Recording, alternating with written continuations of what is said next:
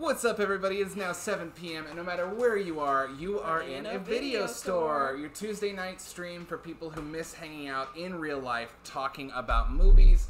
We had a little technical difficulty here, so please let us know if you're having any difficulty hearing or seeing us. I think we're good.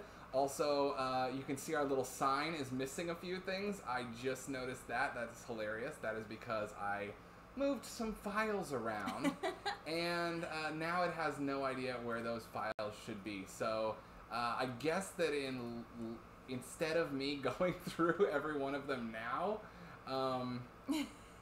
perhaps we should just pray that they return. Anyway, hi y'all. If you're a first-time watcher, thanks for being here. This is a spot where we talk about movies on the internet. I'm one of your two clerks/hosts, Adam Protextor. And I'm your co-host/co-clerk, Stephanie Thoreson. And Stephanie, this is our dog. Yes, more recent development is a video store dog just hanging out with us in the chat. If you hear a little click of pitter-patter paws, that's our puppy dog running around. If you hear an even softer click pitter-patter paws, that's our tiny puppy, aka Kitty, running around as well. I love that that's our puppy dog running around. She has recently gotten very interested in us streaming. Beforehand, it was very much her sleepy time. And this happened last week too. We probably just need to trim her nails and get her to stop click-clacking all over the place. But here we are. It's party time.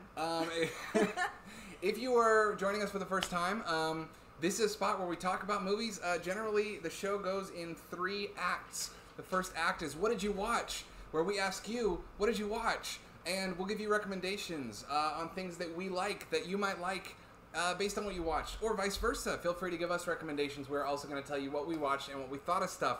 This is an open dialogue portion of the night. After that, we're going to run, jump, and hide over in the new arrivals section. New arrivals will be, of course, what did we get in this week? Are there any cool new box sets, issues, new releases, whatever, we'll tell you. And then finally, we'll do a movie club. And movie club we pick with you. We very much encourage you to be active in the chat and join us in talking. You can watch archival episodes at youtube.com/babylion. And the only rule really is don't judge other people for their taste or what they have or haven't seen, and don't be a dick. So with that said... Yep, and hello to our regulars, our video store regulars, Glowcat, Pathos, and Watch Out Wedge. Good to see y'all, as always. Sure you know this, but anyone who is new, this is an interactive show. We love hearing from you, not just what you watched, but like we were saying, this is a place to chat, hang out, share our thoughts. Judge-free zone. Judge-free, it's not a judgment-free zone. It's judge-free. There are no judges here. No judges. Whether you're a circuit court or a Reinhold, no judges allowed. If you're a judge, get out. And over here is the chat, so if you see us both looking to our right, we're looking at you. Watch Out Wedge, I agree, such an amazing line. Pathos, I did know that our love could destroy this entire fucking world. Actually, Glowcat, Judge Judy gets a free pass. Dread is absolutely not allowed because that man makes a mess. Everywhere he goes, makes a big old mess. And we just swept. I just swept. Glowcat, yes, we opened a little late today. And it looks like our signs are back, so maybe all it needed was a little click.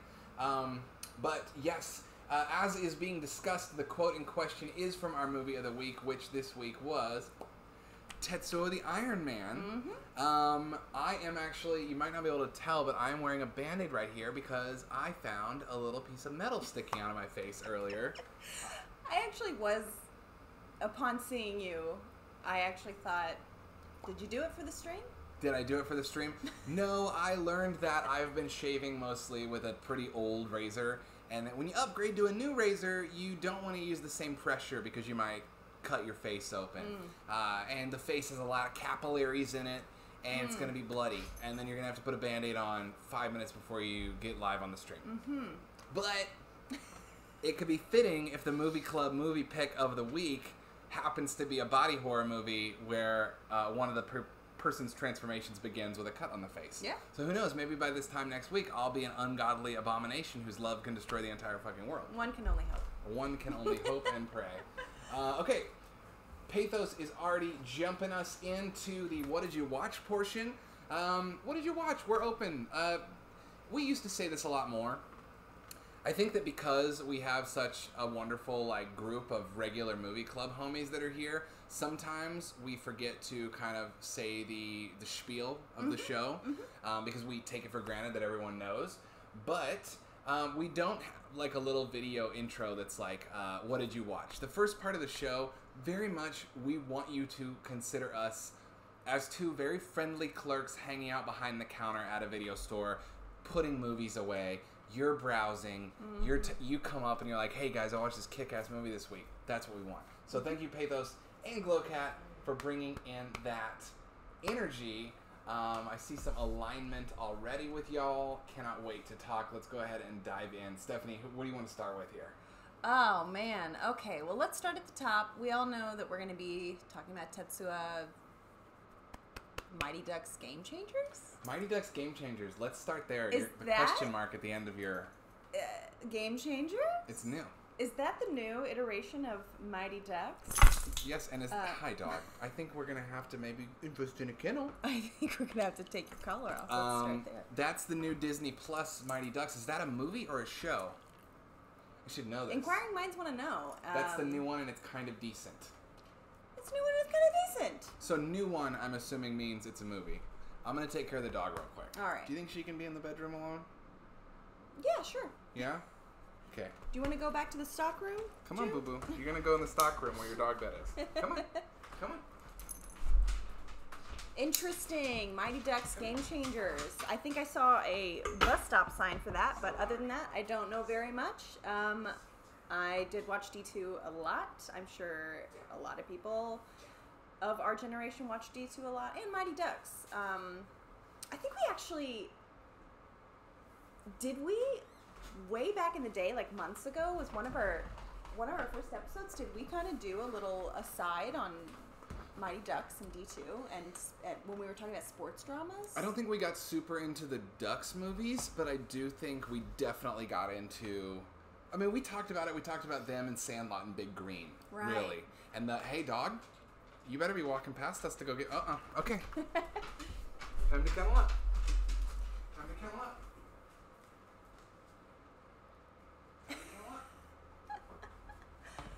We got a dog who's ready for a W. Alright. I'm gonna keep moving. Crimson Tide, Star Trek Picard, it's season 1 and 2 of Star Trek Discovery. I have not seen Star Trek Discovery. That is more recent iteration, I believe. Is that the one that Tig Notaro's on? Really? Which Star Trek is Tig Notaro on? How is it? Also, I feel like you went past Mighty Ducks Game Changers very quickly. This is a long show. I'll back to that in a second. What is the plot of Mighty Ducks Game Changers? Because I think part of our sports discussion was very much like the underdog narrative versus the well-oiled machine. I think at the time there was some real world thing that I was comparing it to. I think that's how it came up, like the dudes in their black suits, like all prepared. Right. I forget what it was. Like the Team Iceland. Team Iceland. But quack quack, how Quack quack. like it's decent. What's the general gist of the story? And I haven't seen a family sports comedy in a long time. It's like very much a genre that I have, and that's something I feel like it's an interesting thing is neither of us really follow certain genres, so there were always going to be pockets of film that we're inherently not tuned into, namely like family stuff and Hallmark stuff. Yeah, it looks Weird. like Pathos is saying it's show, very, very kid-oriented. Emilio is in it. Wonderful. And Glowcat's second favorite Estevez. I thought for a second you were meaning that Mighty Ducks was your second favorite Estevez movie, and I was going to ask if Repo Man was number 1, but I misread that.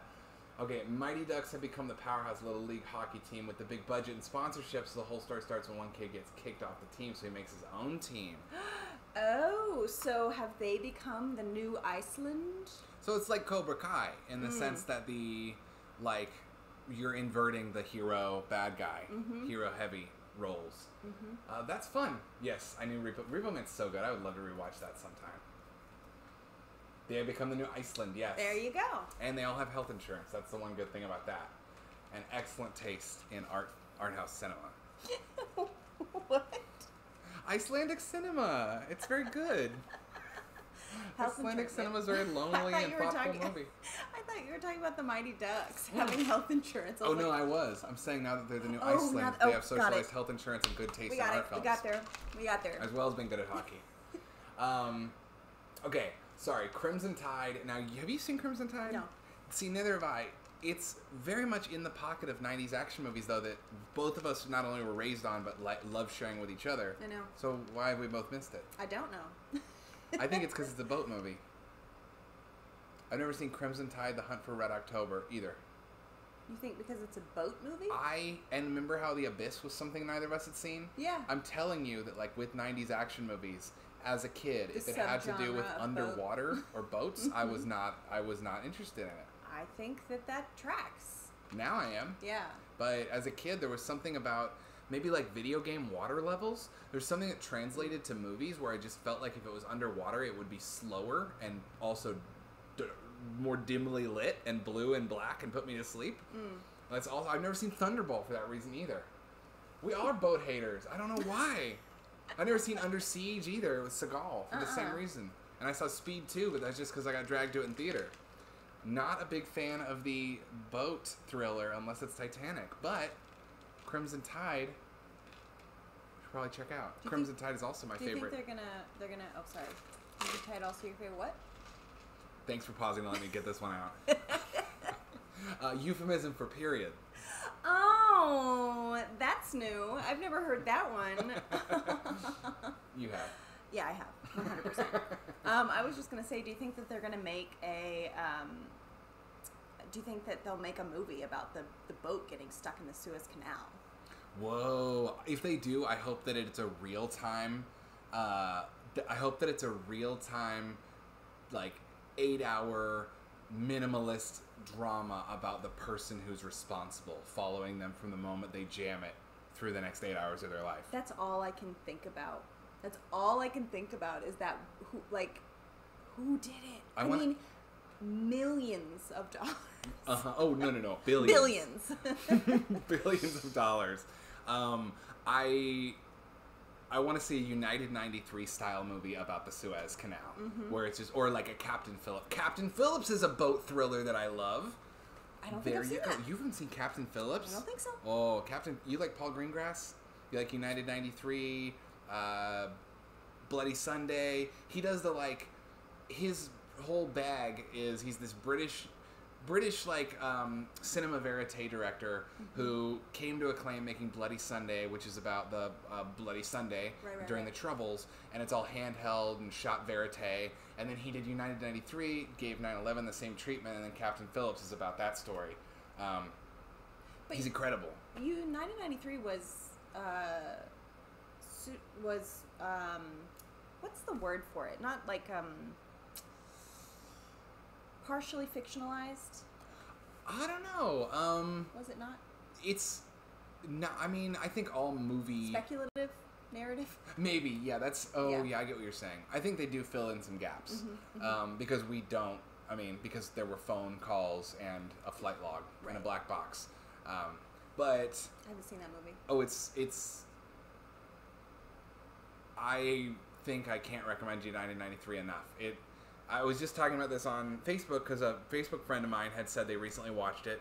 But, like, I was 16 when 9/11 happened. If you also have a version of 9/11 that to you was so mythological in scope that you couldn't wrap your head around it. Like, I was in the Midwest, 9/11 happened, I could barely understand what it meant, and then it just became a wash of cable news and jingoism and the Iraq War and became politics that have been with me the rest of my life.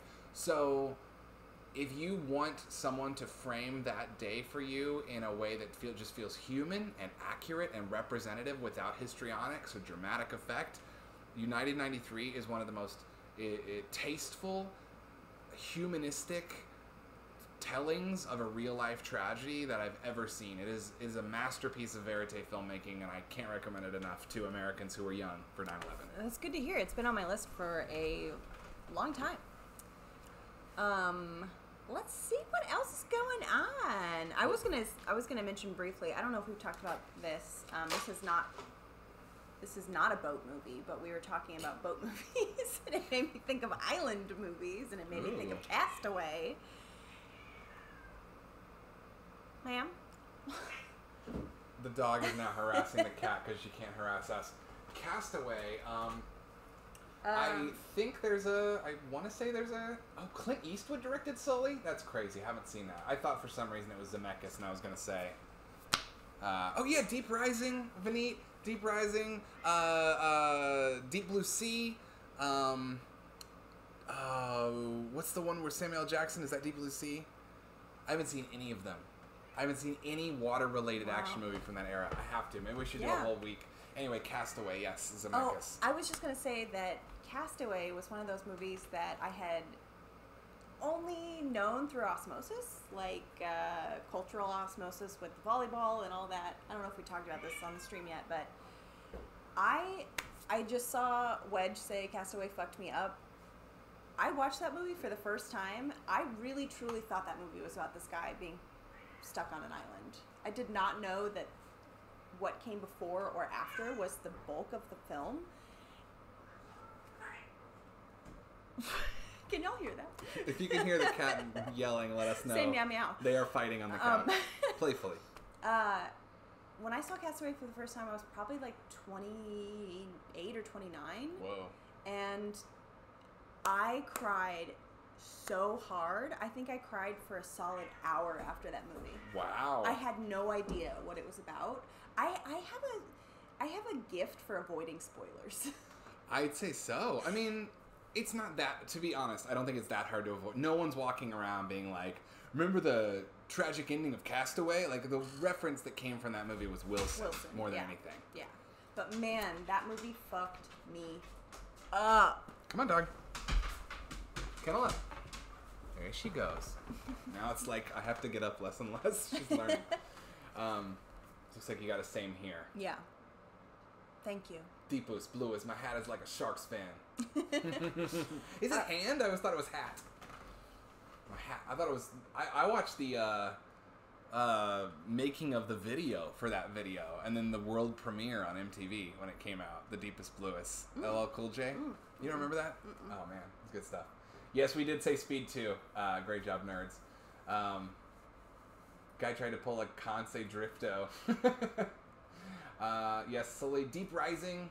Okay, I'm just making sure. Captain Ron. We should watch Captain Ron. Captain Ron. We should also watch Cabin Boy, which is Chris Elliott's like art house, like his like alt comedy movie that he made that like is often cited as an example of one of the first major like surrealist comedies that kind of ushered in the aughts era. I think when Grandma's Boy was our pick, our movie club pick, I thought before I knew what I was getting into, I thought it was Cabin Boy. Oh man, we should watch. I've never seen Cabin Boy. I feel like this whole like, what did you watch? I'm just like, haven't seen that. I know. There's a lot of 90s stuff that I just missed. Tomatoes extension is still enabled. That's okay. Throw tomatoes at us. We deserve it. We love it. Throw tomato at me, puppy. Okay. Oh, let's scroll back up to what folks watched. Because Crimson Tide inspired a big old combo. Yeah. All of Picard, season 1 of 2 of Discovery. Yes, which one is Tig on? Did we get an answer on that? I don't think we did. I think it is Discovery that Tig Notaro was on, and she jokes that she plays herself. I love that. Yeah. I also love that Wedge, that is a nice full circle move to bring us back to Master and Commander. Which is Peter Weir. Peter Weir, who we talked about with Holdenwook last time. Holdenwook accidentally did a Peter Weir triple feature of Peter Weir's American movies. Right. And then I was like, y'all gotta watch Picnic at Hanging Rock. And then I ordered Blu-ray Picnic at Hanging Rock. That'll be here tomorrow. Yeah, okay. So I think it is probably time for Master and Commander. I read drama as I said that. I just read Glowcat, y'all boat haters. Jaws is kind of a boat drama. Yeah, I agree. It's weird. Jaws is like, you have to see Jaws. The difference also is that Jaws is a masterpiece, whereas like Deep Rising, Crimson Tide, these are all like, not to diss or have an opinion on movies I haven't seen, and not to diss them, just to say they're more genre movies that came out of a genre movement of 90s action and like high stakes, big action, whereas Jaws started that. So I think, in our defense, I think that's why we've seen Jaws and not the others. But that is a good point. Tig Notaro's in Discovery. She plays Jet Reno. She is one of the best characters in the show, says Pathos. Oh, I love that. Amazing. Yeah. That doesn't surprise me. I love Tig Notaro. Which, by the way, if you haven't seen the documentary, Tig, highly recommend. It's very inspirational. It's a short watch. Nice, like, Sunday afternoon movie. I have a question to take us off track real quick. Mm-hmm. Okay, well, I want to keep going through the what did people watch. Mm-hmm. But we did this a few weeks ago, and we keep telling ourselves we got to remember to do it, which is asking people for their favorite of a very specific thing. Oh. Like, that's how we got to say, you reminded me with Mighty Ducks. Right. And with the Star Trek, I was going to ask you, we've talked about TNG before, how you grew up watching it. Mm-hmm. I've seen the movies, haven't really watched the shows.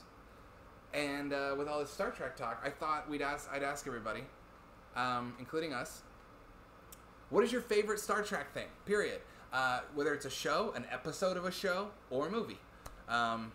Or a comic or a book. What's your favorite Star Trek story, I guess?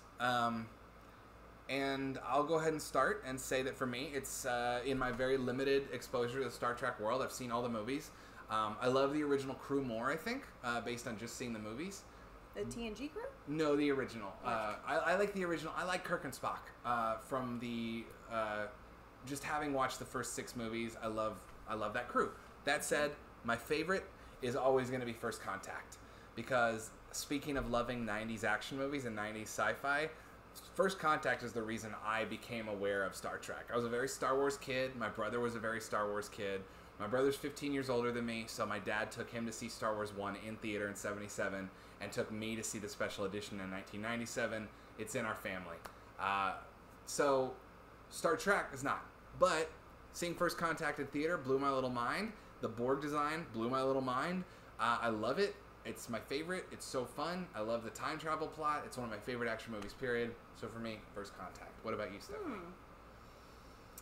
I mean, I grew up watching the original as well.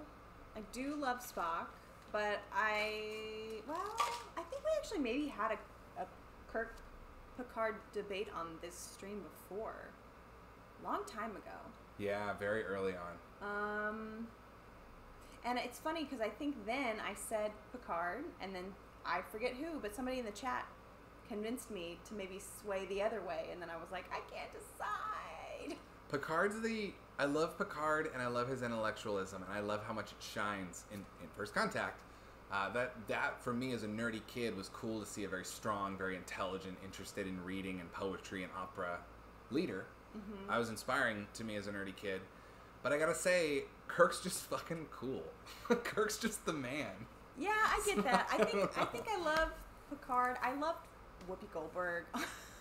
Honestly, I love Quark. Data. I don't know. Yeah. A lot of stuff. Do Quark and Data cross over? I don't think so. Because Whoopi and Quark are from DS9, right? Yes, yeah. DS9 was the last iteration that I was like into for a while. DS9 fans swear that it's the best one.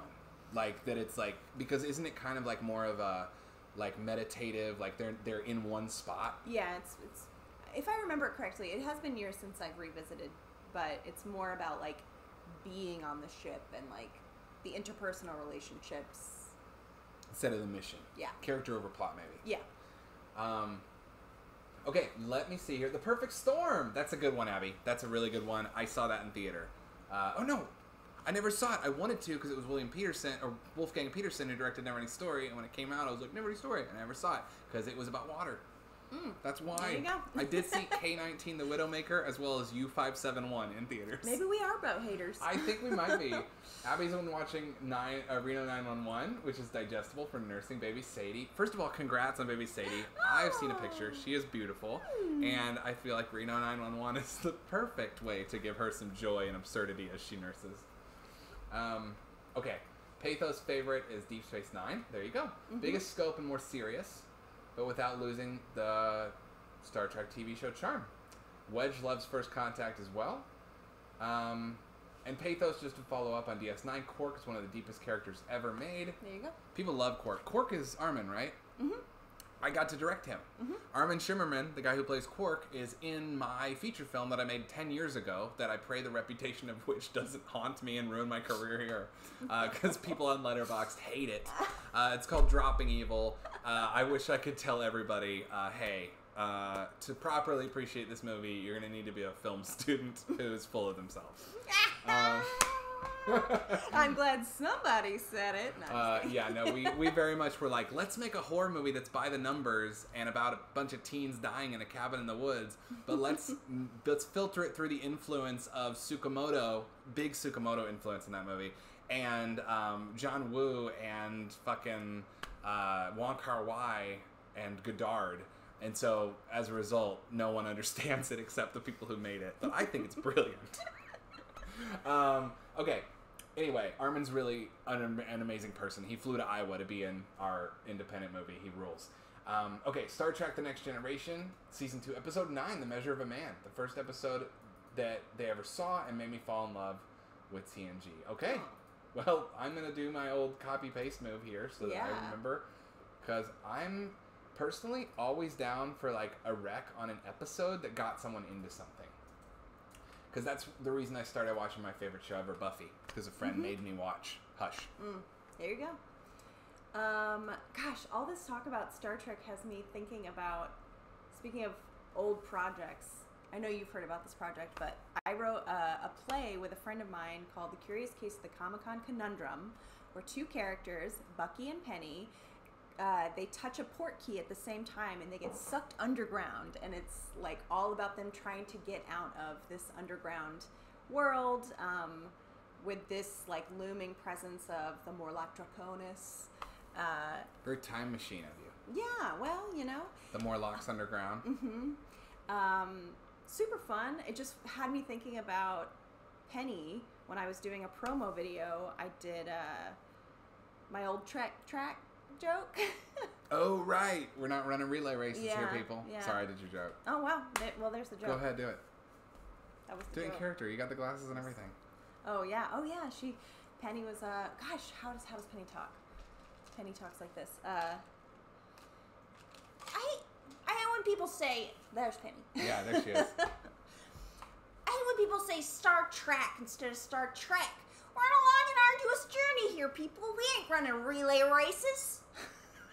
It's a very cute character. Where's Penny from? I don't know. I feel like she's from, like, Missouri. Yeah. But she wants to talk like... she kind of developed a little affectation. That tracks. Midwest says, great job, nerds. Yes, absolutely. Ding, ding. Wookie cookies. Wookie cookies. Okay, Wedge, continuing in Star Trek. The Next Generation, the original's close behind.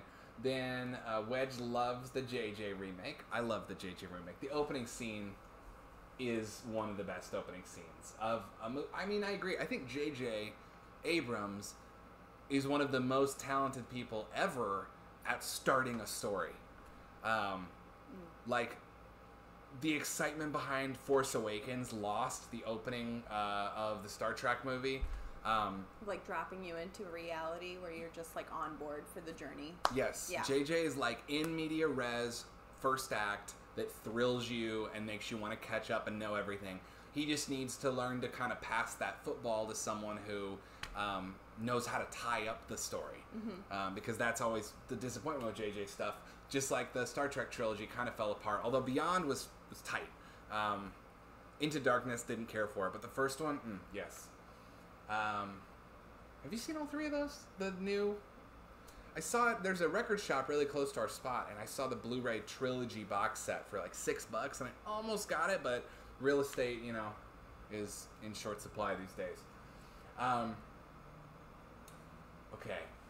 Pathos loves Cisco as a captain. Full on don't take bullshit. Dude punched Q. That is funny. Even I know who Q is. I was thinking like Q. Has anyone watched the Q HBO new Q documentary? Because I was curious if the choice of Q had anything to do with Q on Star Trek. Oh my god, I would hope not. Oh my god, why didn't they just call it Documentary? Wow. Call me Hollywood. And a Protextor here for all your copywriting needs. That's right. Wedge really liked Insurrection. And I like Insurrection. Have you seen all those? The box sets are somewhere around here. We could do a rewatch on these. I got them all on Blu-ray for Christmas some years back. Oh. Well, they're great. That's when I watched all of them. Probably most familiar with TNG. First Contact might be why I started watching the shows. Same. First Contact is the reason I started watching all of it. Like Voyager, but don't feel connected to Star Trek as a whole. Yes, Wedge. I just really want to quickly say yes to what Nerds is saying, yes to what Wedge is saying, because I do like the Abrams remake a lot. James Wan's... Is that James Wan in the third one? Was that James Wan? Holy crap-oly. No, it's Justin Lin. Justin Lin. I knew that it wasn't James Wan. I do love James Wan. Justin Lin, let's see, is Fast and the Furious.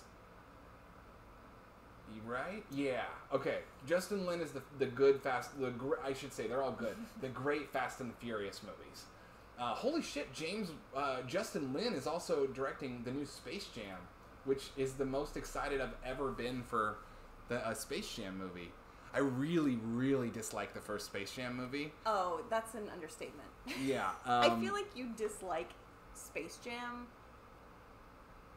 an unnecessary amount. I think it's because it's the first... You know why it is? Why? Here's another question for the chat. What is the biggest childhood rewatch disappointment for you? That's why it is. I don't try to have a grudge against this movie, and I don't want to yuck anyone's yum, because I know it's very beloved.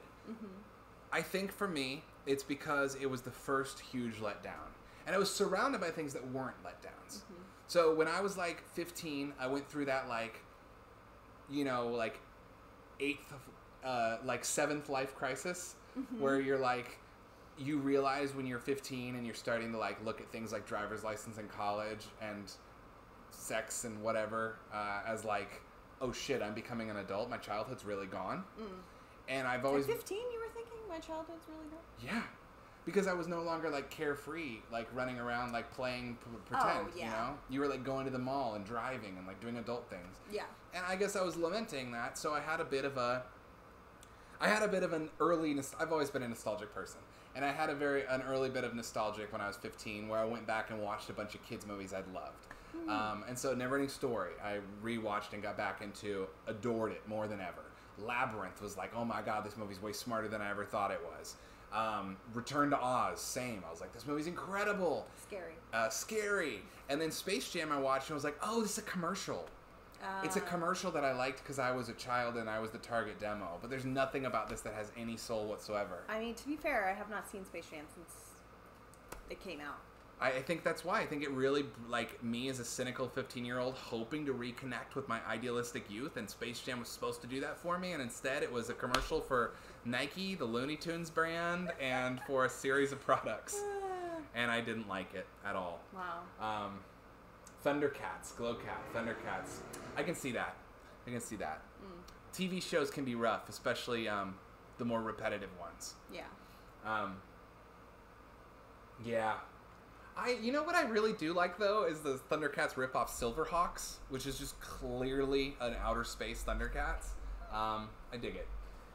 Okay, and let's tie a bow really quick on the pathos. Liked the majority of Star Trek Picard, but it lacked the TNG charm. I'm fine with swearing, but there's literally a scene where Picard walks into her and screams, "What the fucking fuck is going on?" And I'm just like, this don't feel like Star Trek anymore.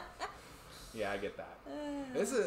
When we rewatched Community recently, there's 2 fucks in the final episode, and I dislike them every time. Yeah. The Dean and Britta. I don't remember the Dean saying fuck. The Dean goes, "No offense, Abed, but isn't your brain kind of fucked up?" Oh. Yeah, it's also just not Dean writing, I feel like. Yeah, I know. Okay. All right, we went way, way off the rails. Let's all the way back here to What Did You Watch? If you're just joining us, we are discussing What Did You Watch this week, the first segment of our show. You are in a video store. Drop in the chat what you watched this week, and we'll talk about it. That's right. And if you're just tuning in, we do this every single Tuesday, 7 p.m. Central, 5 p.m. Pacific. And we hang out and talk about movies. We divide the show into 3 parts. First is What Did You Watch, which oftentimes turns into a very tangential conversation. We like it that way. That's what's happening. Please hop in the chat and be active with us if you'd like to.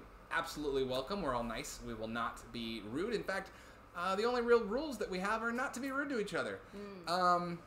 After that, we're going to do some new arrivals, but I feel like we have some more to talk about here first. So, okay. Okay, we got through Pathos. Glowcat watched Ghoulies 3, Ghoulies Go to College. Ghoulies 4, which is the one with the leather-bound lady on the front. From Beijing with Love, From Beijing with Love. That's not the... I'm going to look that up. That's not the Tom or John Travolta, is it?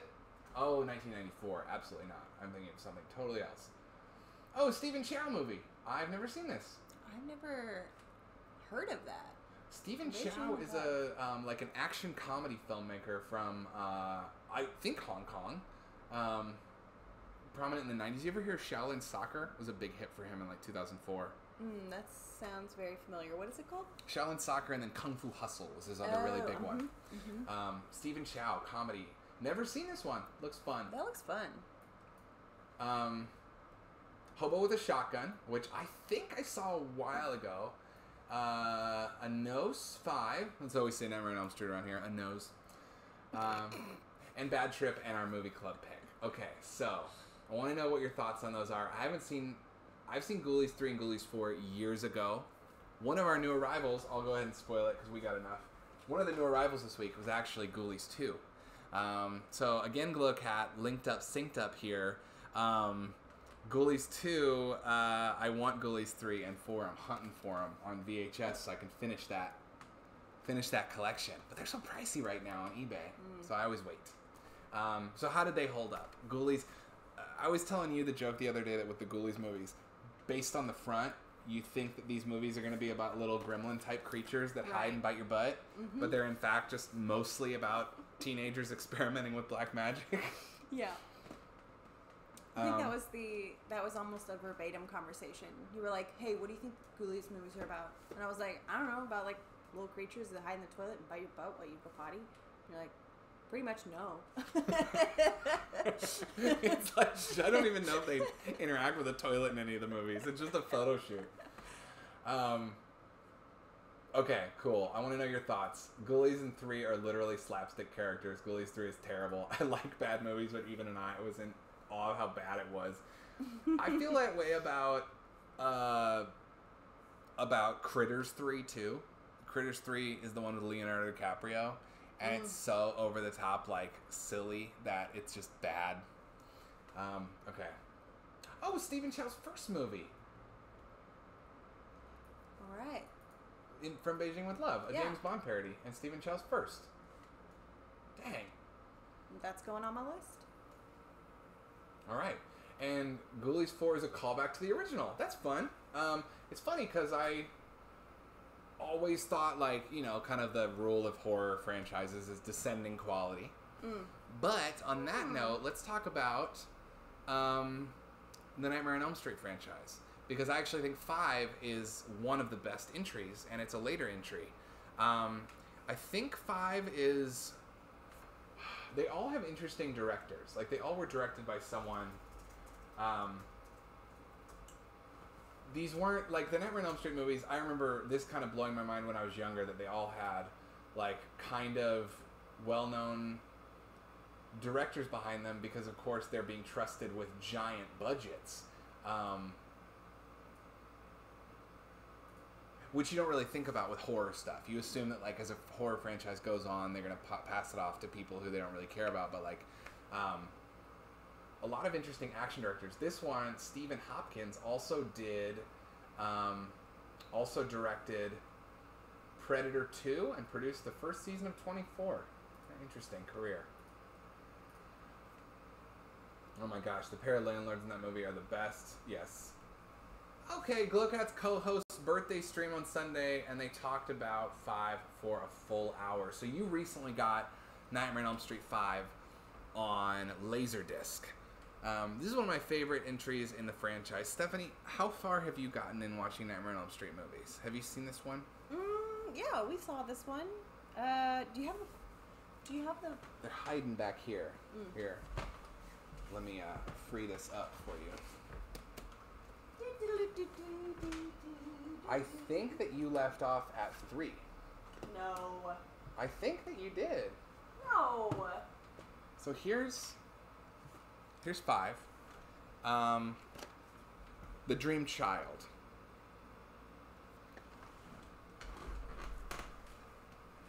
The most popular cinematic maniac since Darth Vader. 4's got my favorite cover art, I think. Actually, no, 3 does. I just love this rainbow psychedelic vision on 4. 5 is the one with the baby, the little version of Freddy that like becomes born in the dream. The Dream Child. That he manipulates. Oh, no, we watched this one. Yeah? Mm-hmm. Oh, that's right, because homegirl from number 3 shows up briefly in this, but then they pass the torch to another white girl with blonde hair, who then becomes the main character of this and 5. And you haven't seen 5, where he tries to impregnate her in the dreams to get a child. 5, no. To pass on. It's his favorite movie. He sees it in a very positive light, but I see its flaws for what they are. I watched this last Halloween. The flaws are not immediately like top of mind.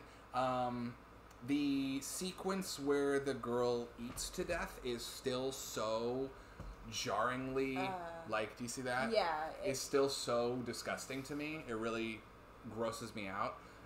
And this is also a time when Freddy was getting much crueler. Yes, there are 2 copies on the shelf of this movie. Had to have the originally I had the Video Treasures releases of all these, and I upgraded them all, and I decided to keep both the uncut and the theatrical. So this is the uncut one. Fun thing about the uncut one is it's only on VHS and Laserdisc. If you own a DVD or a Blu-ray of Nightmare on Elm Street 5, you have the R-rated theatrical cut, not the uncut one. You gotta have that dead media to watch the real fucked up stuff. The dialogue is very unnatural. You can tell they didn't have time to memorize the scripts because they kept changing the lines. That's really interesting. Huh. Never really... I feel like I saw these at such a young age. In 5? In 5. Now, why did they have to keep changing the script? Yeah, that's a good question. Do you know more? You spent an hour talking about it. I want to know about it. I'm very curious. I'm going to real quick, like, while you feed us in on that, I want to just quickly say some, I think that maybe a good structure for this is, like, not only what you watched, but, like, which ones you liked the most, because if you really like something, then maybe we can tell you, you might also like this.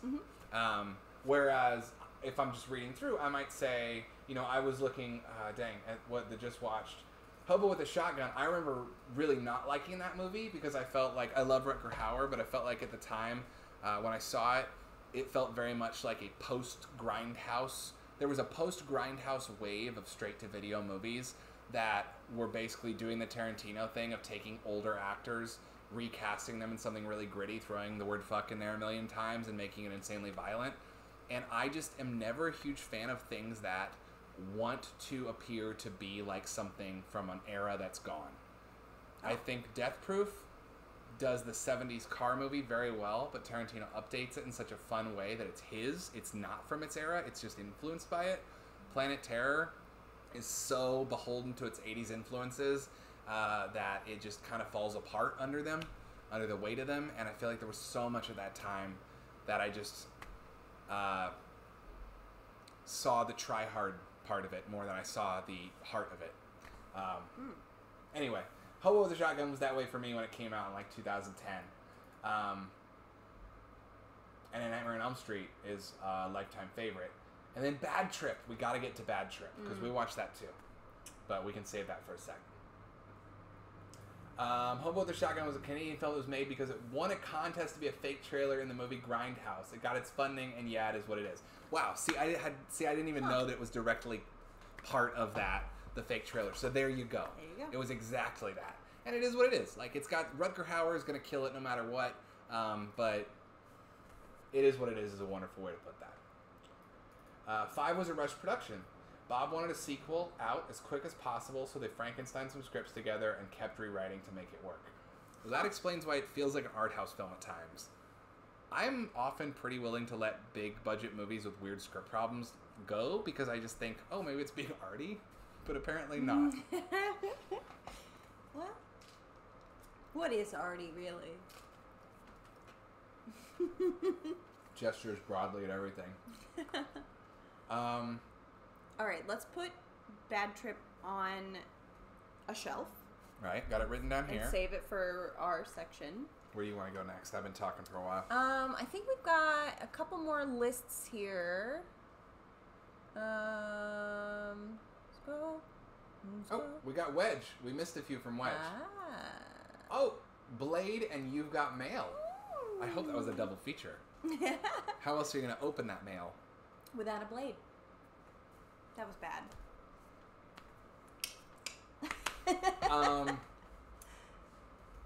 Let me know what you thought about You've Got Mail and or if it was a first watch or a rewatch. You know what I'd really like to watch with you, Stephanie? What's that? Let's see if I can grab it. I think it's behind you. This. Oh, yeah. The Shop Around the Corner. This is the movie that that You've Got Mail is based on. It's a remake of, I should say. And we got this for Christmas, or rather, I got that for you as a stocking stuffer last year, and we still haven't watched it. Mm-hmm. But You've Got Mail is one of my favorite movies. Obviously, it's one of your favorite movies. Yeah, I love that movie. So much.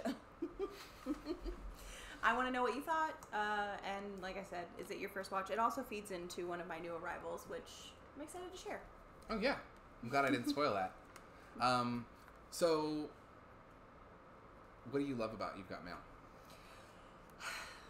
I think I've talked about, well, first of all, if you go back to our archives, there's a whole episode where I talk about Nora Ephron. Y'all know I love Nora Ephron. Y'all know, you know what I mean? Sometimes I get so caught off guard. I'm like, I'm sorry. It's one of your favorite movies, so I've been talking so long. I just wanted to give you the space to gush on it if you wanted to with Wedge. I'm not trying to put you on the spot. No, I mean, I want to know what Wedge thought. I want to know if they've seen it before. I feel like maybe it's a rewatch for Wedge, but I'm not entirely certain. No action from Wedge right now. A little talk about Blade in here, however. Glowcat remembers really liking Blade. How does it hold up? Pathos also remembers liking it up. Original Blade has one of my favorite quotes. Some motherfuckers are always trying to ice skate uphill. That is a classic quote indeed. Blade is another... I have that question too, Wedge. So we each have a question for you. You and Abby. One, what about You've Got Mail? I don't think it's his first time watching. I'd be very surprised. I would be surprised as well. And if it's a rewatch, good on you. I've seen You've Got Mail maybe... 20 times? No, not that many. Probably like 12. Wedge has watched it 20 times. Oh! And do not apologize. We're sorry for calling you out. I have a stress about watching streams that I'm going to get called out by name, so no one ever feel bad if you're, like, away from the computer or just don't want to engage. Yeah. You've Got Mail so well written. I just love it. I love the combination of, you know, the written word and dialogue and the interplay and different forms of communication and, like, new technology and Y'all have heard me talk about this a million times. Yeah, but maybe not. I mean, like, you make one point here that I'd forgotten you'd mentioned in the past, which is the, like, epistolary aspect of it. The fact that so much of the storytelling is done through the written word. Which I believe is like this, and this is Love Letters, and I think that we should watch this. I do too. This is Love Letters. This movie, like you were saying, it's inspires You've Got Mail. The store that Meg Ryan's character owns, the bookshop, is called The Shop Around the Corner, and Tom Hanks's dad's character has a similar love story with the love of his life, that he sort of, the one that got away, if you will, that his grandfather? I'm sorry, I don't know the family tree behind the You've Got Mail mythology. Well, it's funny because there is a joke about how confusing the family tree is. Really? Yeah. You have to go get the similarian of You've Got Mail. Yes. We'll crack it open and find. This movie is also an Ernst Lubitsch movie. Ernst Lubitsch is one of the great comic voices of his era of the 30s and 40s. And I really can't wait to watch it because Ernst Lubitsch has directed at least 2 of my favorite musicals, and I feel like I need to see more from him. So let's leave that out. Let's leave it out. Yes, Grandfather. Sister and I watch it all the time. And strangely poignant story of loss. Yeah. I love that. It is. I also love that Blade still rocks. I haven't seen Blade in probably, honestly, 20 years. Probably haven't seen it since high school. Same. I would love to rewatch some Blade. And I never saw anything past Blade 2 either. Blade 2 is a big first one for Guillermo del Toro. One of his first U.S. movies. I haven't seen Blade 2. I don't think. Maybe you have. Maybe you haven't. It's Guillermo del Toro. Okay. Great job, nerds. We see your Blade 2 is superior. That is what I hear. I mean, it's Del Toro, right? So, I forget who the first Blade was directed by. Fun movie. Okay, from what I remember. Okay, great job, nerds. We've got some good what you watched, but real quick, let's finish. And we talked about what Wedge watched. And then we have... what did I miss? Did we miss anyone? I don't think so. Wait. I was worried that I did. Just scrolling through here to check. If we accidentally scroll over you, drop it again. Let us know. Bug us. Say hey. Okay, so I think we talked about Glowcat's watches. We talked about Pathos's watches, Wedge's watches. All right, great job, nerds. What is up? Let's talk about your watches.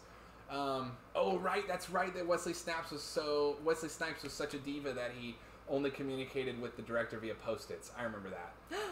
Oh, that's Blade 3. Blade 3. Because by then he signed those Post-its Blade, if I'm correct. I'm pretty sure that that's like a thing that he communicated. Yeah. Wow. All right, great job, nerds. Let's talk about the movies you watched. Raising Arizona. First time, really wonderful to see some early Coen Brothers stuff. Fantastic Cage performance. All right, I gotta say, I love that you are giving us some a little meat on the bone with descriptions of the movies, because I love to give recommendations and talk and let the connections go. But if you list a movie that you watched and you hated it, what's the point? Raising Arizona makes me think of 2 things that I think you should check out if you haven't seen them. One, if you want an early Cage performance that's truly wackadoo and you still haven't seen it at any point in your life, I'm begging you to watch Vampire's Kiss. Vampire's Kiss is... have you seen Vampire's Kiss? No, but you... I mean, it's... you should watch it too. Everyone should watch it. It's Cage truly, letting his freak flag fly, but it's also a legitimately good movie about, someone... it's a legitimately good satire of the Wall Street 80s businessman, bro. And the moral vacuum that's in that. Vampire's Kiss is often seen as this goofy comedy that people kind of watch to watch Nicolas Cage be crazy. I'll admit I rented it originally for that reason. Ended up being it's a legitimately good movie, guys. Let's maybe not reduce it. Raising Arizona, awesome. The other one I want to recommend to you, if you love Raising Arizona, if you've never seen it, Blood Simple, the Coen Brothers' very first movie. Not a comedy, but full of that sort of style, that camera grace, that wacky experimental stuff that they're doing in Raising Arizona, but instead of framed as a comedy, framed completely as a murder thriller. Blood Simple is so good. The Graduate. Incredible and ludicrous movie, moments of cartoonish youthful fantasy, but still dealing with complex topics of rape, depression. Also, Nichols has been doing it for so long. Mike Nichols is one of my favorite directors ever. When did you first see The Graduate, Stephanie? I feel like this is very much a you movie. Late high school, and that's it. Really? Mm-hmm. It was a one-time watch for me, and I remember it was either late high school or early college. I remember really, really, really being really into it. Do you know when you have that feeling of like you remember the feeling a movie gave you, but not really the movie? Sure. Yeah, that's kind of how. I mean, I just remember being like enjoying watching that movie, but other than,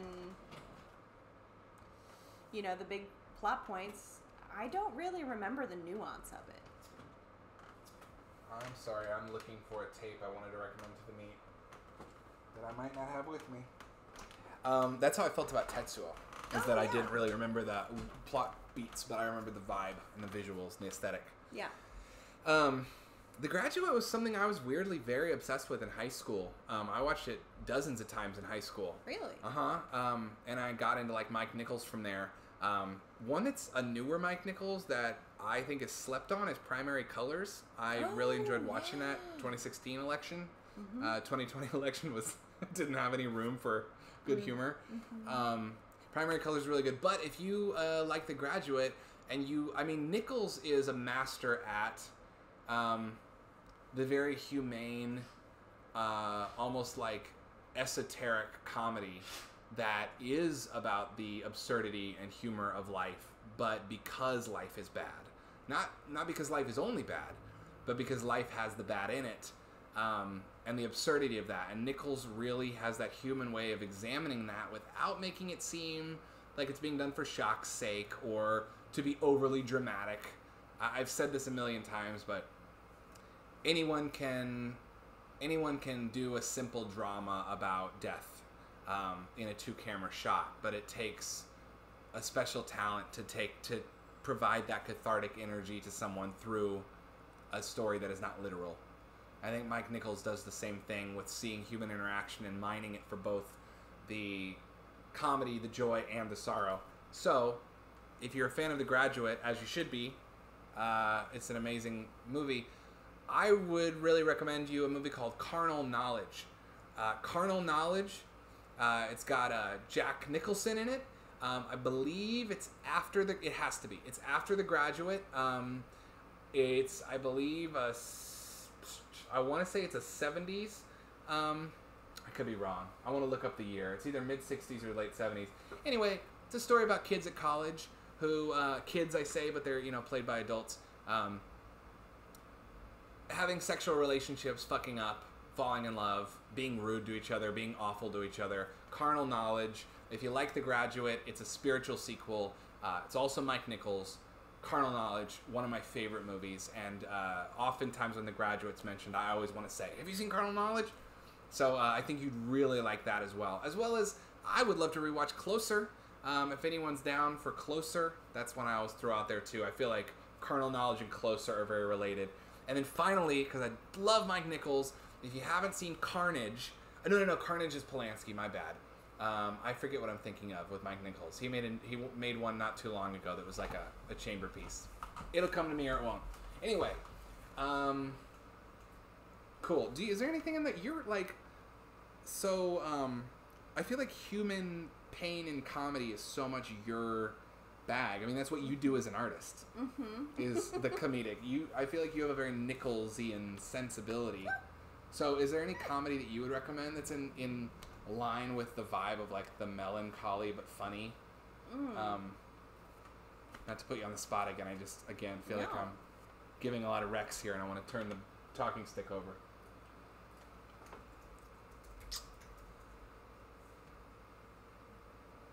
Let me think. And I'm just really quickly looking up Mike Nichols. Oh, he also did The Birdcage. That's right. Which we almost watched this week, but did not. Yeah, I always forget he did that one because it's not quite as like in the pocket artistically as his other stuff. I think he got a little swept in the studio system in the 90s and early 2000s. He also did What Planet Are You From? That Gary Shandling alien sex comedy, which is kind of a career low, but whatever. He's a master. Okay. Well, I'm going to stew on that. I feel like maybe you're a little bit more of a Rolodex than me. No, yeah, for sure. It takes me a minute to like take a prompt and sift through my brain files. I'm going to hand you this, Melancholy Comedy, so we don't forget, because I do want to hear your thoughts, because, I don't know. Because I think you're brilliant comedic mind. Oh my god, thank you so much. Could recommend some. Promising Young Woman, awesome movie, beautifully made. Mulligan is immaculate and excited to follow Fennell's career. What's her first name? She's got a really interesting first name, Diamond or something. Fennell. Shit.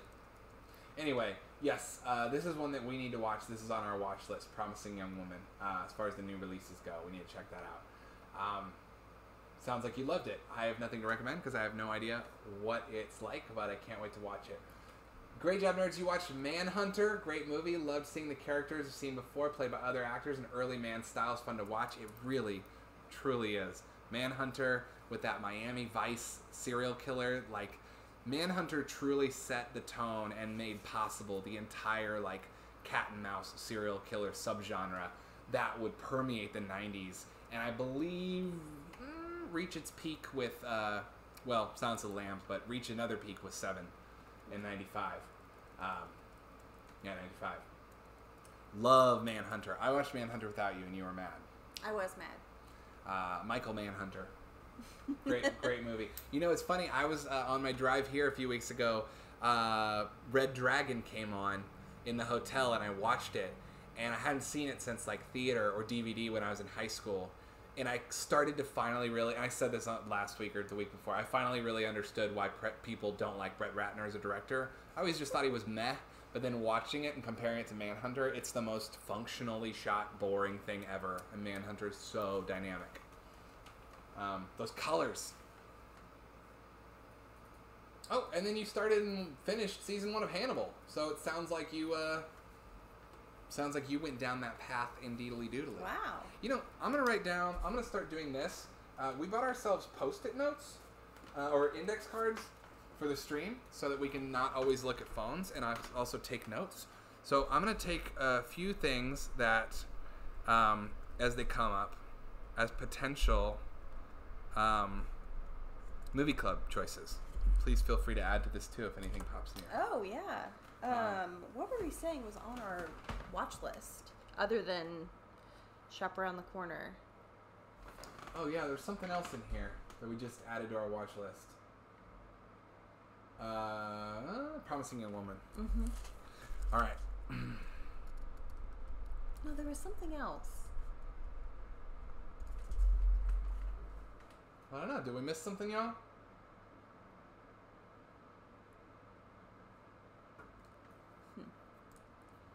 Emerald. Oh, Wedge Emerald. Diamond, I said. Okay. I was in the same ballpark. Wedge did... Oh, I did not know that Snipes did a TV interview in character as Blade. I believe that he likes being Blade. And yes, I'm a vampire from Vampire's Kiss. Amazing. Paul Simon in it? Yes, Paul Simon is in it. And Closer is amazing. Closer is awesome. I'll write that down. Yes, and Wedge, I do agree with you. The fire wheelchair in Red Dragon is one of the most... The thing is, though, that happens in Manhunter too, and I will say that the thing for me is that, like, as someone who just watched this in Red Dragon, I anticipated that scene coming up, and I also remembered it and was like, oh, this is going to be good. And then it was very just like, camera follows wheelchair. It wasn't really anything exciting, and I realized in that moment that I was just shocked in high school seeing someone super glued to a wheelchair and then set on fire. And it wasn't actually the movie or the direction that had made that shocking for me. It was the concept itself. Anyway, Wedge had a cute trip beach with his high school girlfriend where they watched Silence of the Lambs, Hannibal, and then went and saw Red Dragon in one day. That sounds so fun. Wow. Great job, nerds. Did see Carnal Knowledge in college and sure they'd enjoy it more now. And then we watched Hannibal not too long ago. Mm-hmm. What did you think of it? Because it's Ridley Scott. It's so big. It feels like a much bigger scope. The Italian plot, the like giallo almost of the guy solving the crime of Hannibal. Did you? I guess not to press you for your thoughts, but did you like it? I like that movie. Yeah, I remember liking it a lot more than I was expecting, and it did make me think of like sort of like a giallo Italian sensibility. Yeah, I don't know. I'm quiet tonight. That's I haven't okay, eaten honey. today, and so I think I'm a little brain fried. That's totally okay. I'll be real with y'all. I'll be transparent with everybody. I am very caffeinated, and I can talk and talk. And sometimes I want to fill dead air. And so I'm trying to build in check-in moments because I don't want to steamroll you. I like that. So if you have nothing to say and you're like, oh, well, you picked a bad night to do this, Adam. Yeah. I can keep talking with the chat, but I just don't want to remove space from you. I think I'm much more comfortable with taking my time and having moments of silence and sort of like letting things unfold organically, especially when I'm not caffeinated, which I am not currently caffeinated, despite what my coffee breath might tell you. That only I can smell. Yes. But I think you're fine. Cool. Well, then let's continue. We have that space and that time, but also, there's always something to talk about. I think we can do both. But just feel free to, interrupt me is all I'm saying. You can double tap my knee and no one will even see it. I'll double tap you if you're talking too much. There's going to be, cut together videos of, you can see my sleeve moving. People being like... Super cuts of Stephanie asking Adam to shut up. Wedge had no idea that Hannibal was Ridley Scott. Yes, it is Ridley Scott. I think it's funny because Ridley Scott has this habit of making one-word movie titles or at least movie titles where it's the main character's name. And so I feel like you can always tell it's a Ridley Scott movie because it's Alien, Thelma and Louise, Blade Runner, Hannibal, Gladiator. Ridley Scott is going to tell you who the main character is or what the subject of the movie is in a title that is a proper noun. So Hannibal, that's how I always remember Hannibal as Ridley. Well, I think we've done every one of the chat's watches. Let's go ahead and dive into what we watched this week, Stephanie. Yes. We did 2 together. So would you like me to rattle through mine real quick? And then, or would you rather start with the 2 we did together? Let's start with the 2 we did together, and then you can rattle off yours while maybe I'll go grab a little caffeine and some water. And I'm going to do that now while you get started on Sex and the City with a little context. All right, cool. So we finished Sex and the City, the series, and watched the first movie this week. I think it was my, we talked about this last week, it was my 4th time finishing the series from start to finish. It was Adam's first. I'm very curious to see a summation of his overall thoughts. I think again, we were touching on this last week, but my biggest takeaway is the episodes that I thought were my favorites didn't hit in the same way, and some of the episodes that I had maybe looked over really affected me. A lot more crying this time around, and I gotta say that season 4 is just great. Season 4 is great. I used to love 5 and 6. I think because 5 and 6 is when it kind of gets into it feels poppier or more splashy, more colorful, a little more playful. Through especially season 5, but man, season 4 got me this time around. Oof. Can I tell you that as a first-time watcher, I thought season 3, seasons 1 and 2, fun, very fun. I'm here for it. Season 3 is where I started being more invested in the soap opera and the melodramatic elements. Melodrama of the relationships. Season 3 is where I started being invested in relationships more. And season 4 was where I really, and not to say I didn't respect the show, but it's like 1 and 2 were candy. 3, I was like, okay, I'm here for the drama.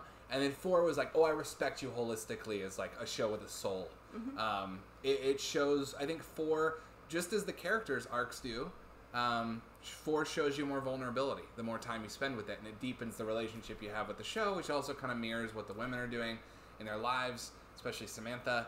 And 4 is where I really fell in love with every character and really cared about them.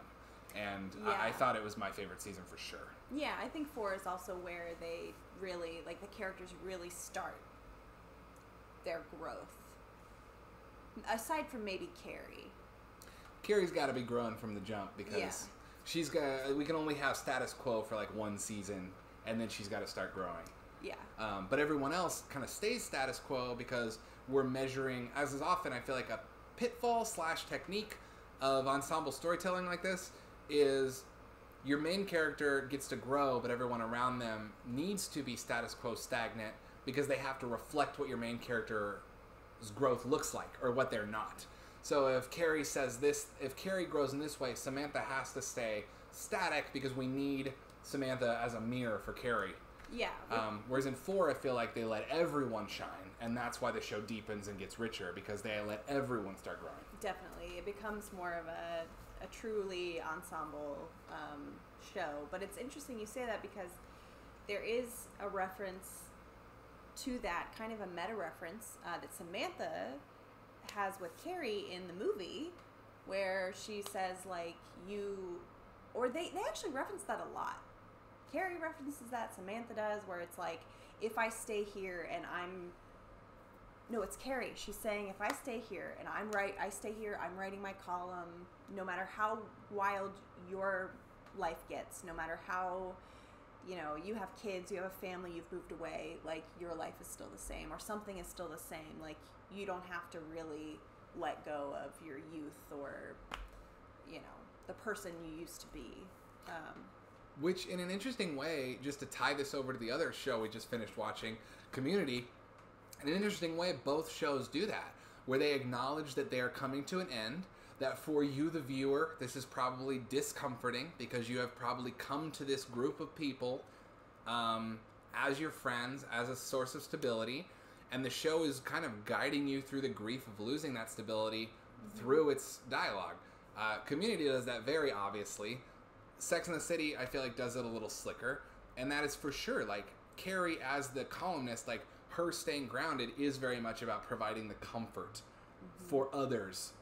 Including the audience. Yeah, that's what I mean. Yeah. Like, us is like, Carrie is so often the audience surrogate that it's interesting to see her flip it and see people like Miranda and Charlotte become the audience surrogate because we might start identifying more with their increasingly normal looking lives and saying, well, I have a kid at home, like Charlotte, or Miranda, or I'm focusing on my career and this is the show I watch to wind down with, so please don't change.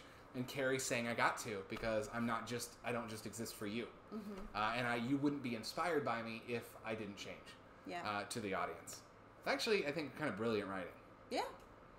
Yeah, I think that the show is very well written, aside from, and honestly, I said it last week, I'll say it again, I've only seen Sex and the City 2 one time. I remember being like, that was bad. That was so bad. But the show in general and the movie, the first movie, I feel like the writing is, there's a lot of pockets of really beautiful writing, really solid writing across the board. And yes, some problematic things. I think in the movie, the movie mostly holds up, but then there are these moments where you go, whoa, what? Yeah.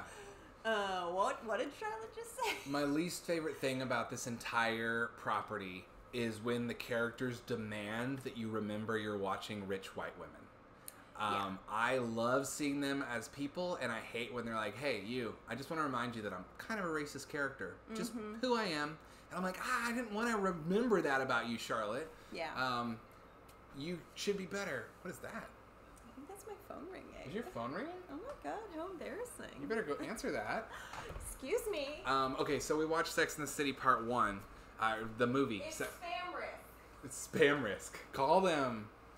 Do we get spam recently? Because it might be at risk. So, yeah, my first time watching through Sex and the City, the movie. So, in the plot of the movie, yes, it's very much like Carrie and Big are going to get married. They do kind of a shoehorned in, catching everybody up in the opening credits. Yeah. The movie wants to be a movie that anyone can jump in and watch. It's not.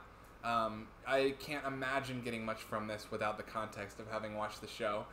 But having watched the show, all your favorite characters are here. In terms of tying a nice bow on a show with a movie, 6 seasons in a movie, speaking of Community, Sex and the City got to do it, and I think it did it really well.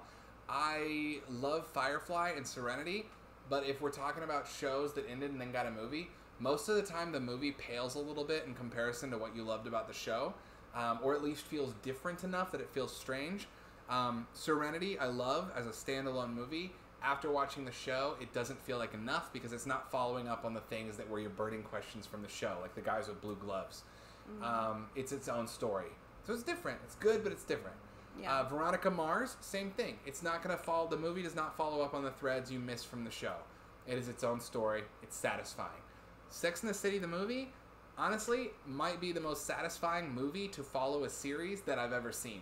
Because it kept the tone and tied a bow on the threads I was invested in emotionally while integrating in new plot details. I think as far as if you're a fan of the show, Sex and the City movie is a wonderful way to cap it. Now I've heard the second one sucks and is racist, so maybe we'll put that off. Well, I mean, yeah. Here's the thing. Sex and the City, the movie, the first movie, is not great either. It's really not. Like it does tie a bow really nicely, especially with the Carrie Big arc. But you know, when did that movie come out? 2008. I want to say 2005. 2005. It's funny looking at that movie, and really, if you look at the movie, the early aughts, like. If you see Carrie Bradshaw and she is dressed in a boring way, like that says a lot about the style and kind of what was going on in the early aughts. Like even the way she redoes her apartment, I'm like, what is this? Oh really? In the movie? Yeah. The first movie. Yeah. The way she redoes her apartment, like this, you know, it's sort of like a live, laugh, love thing, and you know, gosh, our clothes and our style and everything was so boring in the early aughts. I'm just saying Carrie Bradshaw is a fashion icon, and even then it was just like not that exciting. Oh wow. See, I thought the fashion of the movie was great. This is the first I've heard you say this, but I wasn't thinking of comparing the two. So it has an its interesting moments, perspective. but if you're looking at it in comparison to the show is so iconic as far as like what all the women wear, but especially Carrie, with taking risks and being bold. And the boldest thing in this movie is that she has a bird on her head. I put a bird on my head. Like, okay, we get it. I got it. Yeah, I did think... Okay, the wedding dress, however, I didn't like the bird. I think that honestly, I'm going to say something awful here. I think Carrie needed to go a little easier on her makeup and not put the bird in her head for a wedding dress because the dress was gorgeous, and I think her makeup distracted from it. Yeah. Well. The dress actually made me tear up when I saw it. I'm not emotional at weddings. I am not emotional at the idea of marriage. I simply thought this dress was such a beautiful work of art and construction that it made me tear up in the same way that sometimes I tear up while watching hand-drawn animation or seeing beautiful architecture. Beautiful, beautiful dress. Like really, I think my biggest takeaway from Sex and the City, besides the perspectives that it offered me that I missed out on growing up as a straight man, I think that my biggest takeaway is that I respect fashion on a much deeper level now. For sure. And the montage with the wedding dresses is utterly gorgeous. The top wedding dress designers, so beautiful. I think I'm talking in more broad terms about the fashion in the movie versus the show. But I will say one more thing about the movie. My favorite thing is, speaking of melancholy comedy, a sequence where Carrie is going through a very depressed episode, and I just think some of SJP's most beautiful facial acting. There's a sequence where she goes into the bathroom and then she lays in bed for days and days. And I just think it's really sweet. I think it hits to the core of the heart of the show in a really nice way. And the relief from that moment, the break from that moment, is very funny, and you feel it. It's very palpable. I don't remember what the break is from that moment. Basically, Carrie asks, "Will I ever laugh again?" Oh, that's right. And then someone shits their pants and she laughs. And yes, this something you'd never see in that context. When something is really, really, really funny, you'll laugh. I love that, and I love that there was a poop joke that felt not at all like normally that kind of humor, like, I mean, I am not above it at all, but it just doesn't feel like it belonged in that movie, and it hit so hard, and it was just like, sometimes you go low, and that's the smart move. I think it was the smart move, because in that moment, like, what is the most extreme thing? It's Charlotte shitting herself. Mm-hmm. Like, she's the most, like, put together, Park Avenue princess, and, she's like, and then... Is that Charlotte? By the way, y'all, tell us who we are. Please tell us which of the core four you see us as, and I'm going to check up on the chat here. Okay, so, Great Job Nerds one summer got very drunk on vodka and ex's friends and ended up dazed and watching 3 or 4 episodes of Sex and the City. Nice. Big was in 2 of the episodes, and I remember Samantha had a thing with a firefighter. Samantha has a thing with a lot of different men, but only one of them, in fact, do I truly love, and that's part of her wonderful arc. All right, let's move on to the other thing we watched that I suspect a few other people watched, and I know Glowcat did. Speaking of shitting your pants comedy, Bad Trip, Eric Andre's new movie, Tiffany Haddish in it as well, Bad Trip. This was the new release we watched this week. Bad Grandpa is the same director. I didn't know that. Did you know that? I didn't know that. So Bad Grandpa with Johnny Knoxville and Spike Jonze is the same director, coming out of kind of the Jackass tradition as well as the Borat 2. Borat and Borat 2 and Sacha Baron Cohen, just real world prank movie tradition. Stephanie, what are your thoughts on... Yeah, Glowcat saying, I think he learned a lot from Bad Grandpa. I agree. You could definitely see the growth of the staging in terms of like how to pull off those pranks well. Bad Grandpa's solid, but it's okay. Y'all watched a few bad movies. That's right. And the music video for Michael Jackson's Bad, directed by Martin Scorsese. Yes. Bad Grandpa, however, I did not watch. I haven't seen that in years. But Bad Trip. Did anyone else watch this? Glowcat, no, you did. Glowcat, I think I saw you. Bad to the bone, honey. I think I saw you posting about this. Who wants to start on the thoughts? And if anyone else out there watched Bad Trip, please chime in with your thoughts. Let us know your thoughts. I can start. Okay, so Bad Trip. Let's see. I thought that well, first of all, you can tell. Maybe I'm wrong, but I felt like you could tell when the pranks were more staged and when they were more organic. But I do think that they were integrated into the plot really artfully. It was really well done. Okay, what are you going to say about the pranks? Oh, I wanted to disagree with you because there were 2 specific things that you said during the movie. That guy's a plant, that guy's a plant. And both of them in the end credits had an outtake of them getting revealed, and it was proof that they weren't plants. So I want to say that you saying, I don't think there are staged pranks. I think there are staged interactions between actors. There's acting. Like Lil Rel and Eric Andre are clearly like acting during scenes to set it up, just like Sacha Baron Cohen does. Mm-hmm. But I think everything with a stranger in public, I don't think any of that's staged. I mean, I felt like some of it was maybe like a call to people to like come to this place, be an extra, and maybe they like didn't know what they were getting into, and that's where the organic reaction comes from. I don't totally know. Watch Not Much hasn't seen it.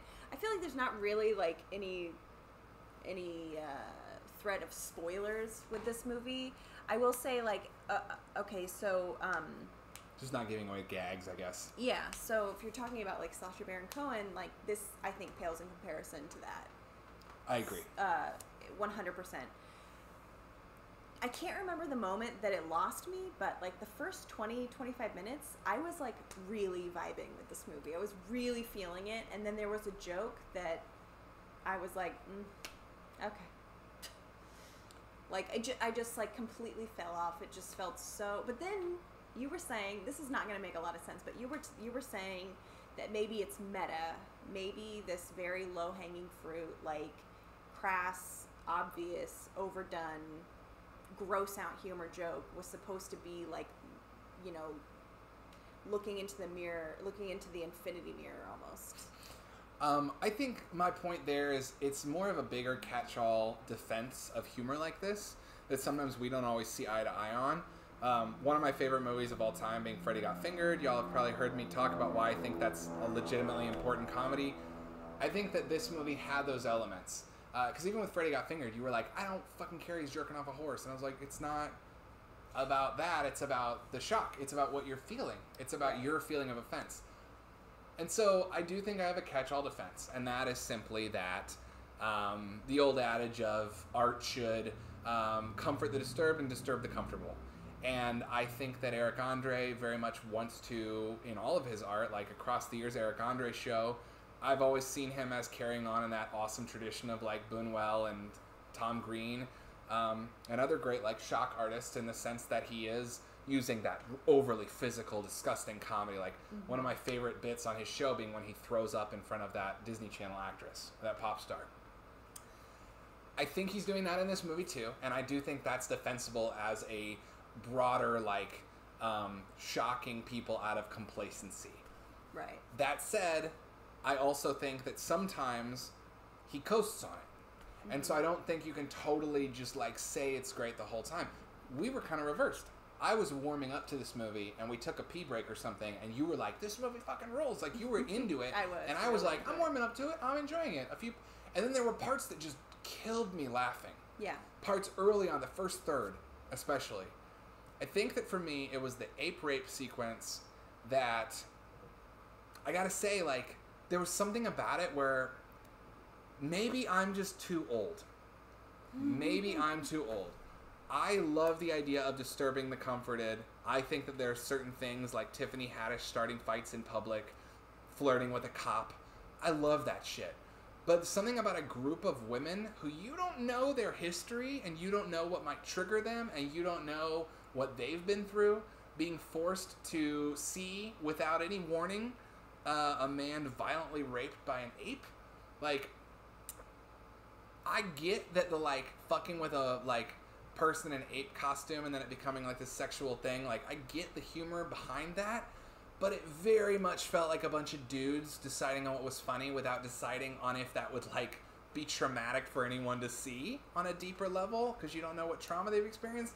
So I think, again, maybe I'm just old, maybe I need to be younger and punkier with this, but that was the moment that lost me more than anything. Was I thought most of it was brilliant satire and commentary, but I think that where it differs from something like Borat is that Borat is about shaking up the powerful, and this was about shocking the every person. Yeah. And I think there was just something protective of me towards the every person. Yeah. Yeah, I mean, I get that. I feel like overall, I really enjoyed watching this movie. I did.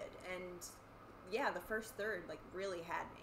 and then I think like the last little bit like got me back. It was like somewhere in the middle. I just felt like I got lost in something that felt like overdone, overworked, too lowbrow, and I don't mean that in like I only like highbrow comedy. I mean like truly the most base of humor, like, you know. And like you were saying, yeah, that whole sequence just kind of took me out of it. I think that's it. Like, and Glowcat, to be honest, loved it. I think it was better than Borat 2, and this is what an Eric movie should be. Eric Andre movie should be. I think this is what an Eric Andre movie should be. I also loved it.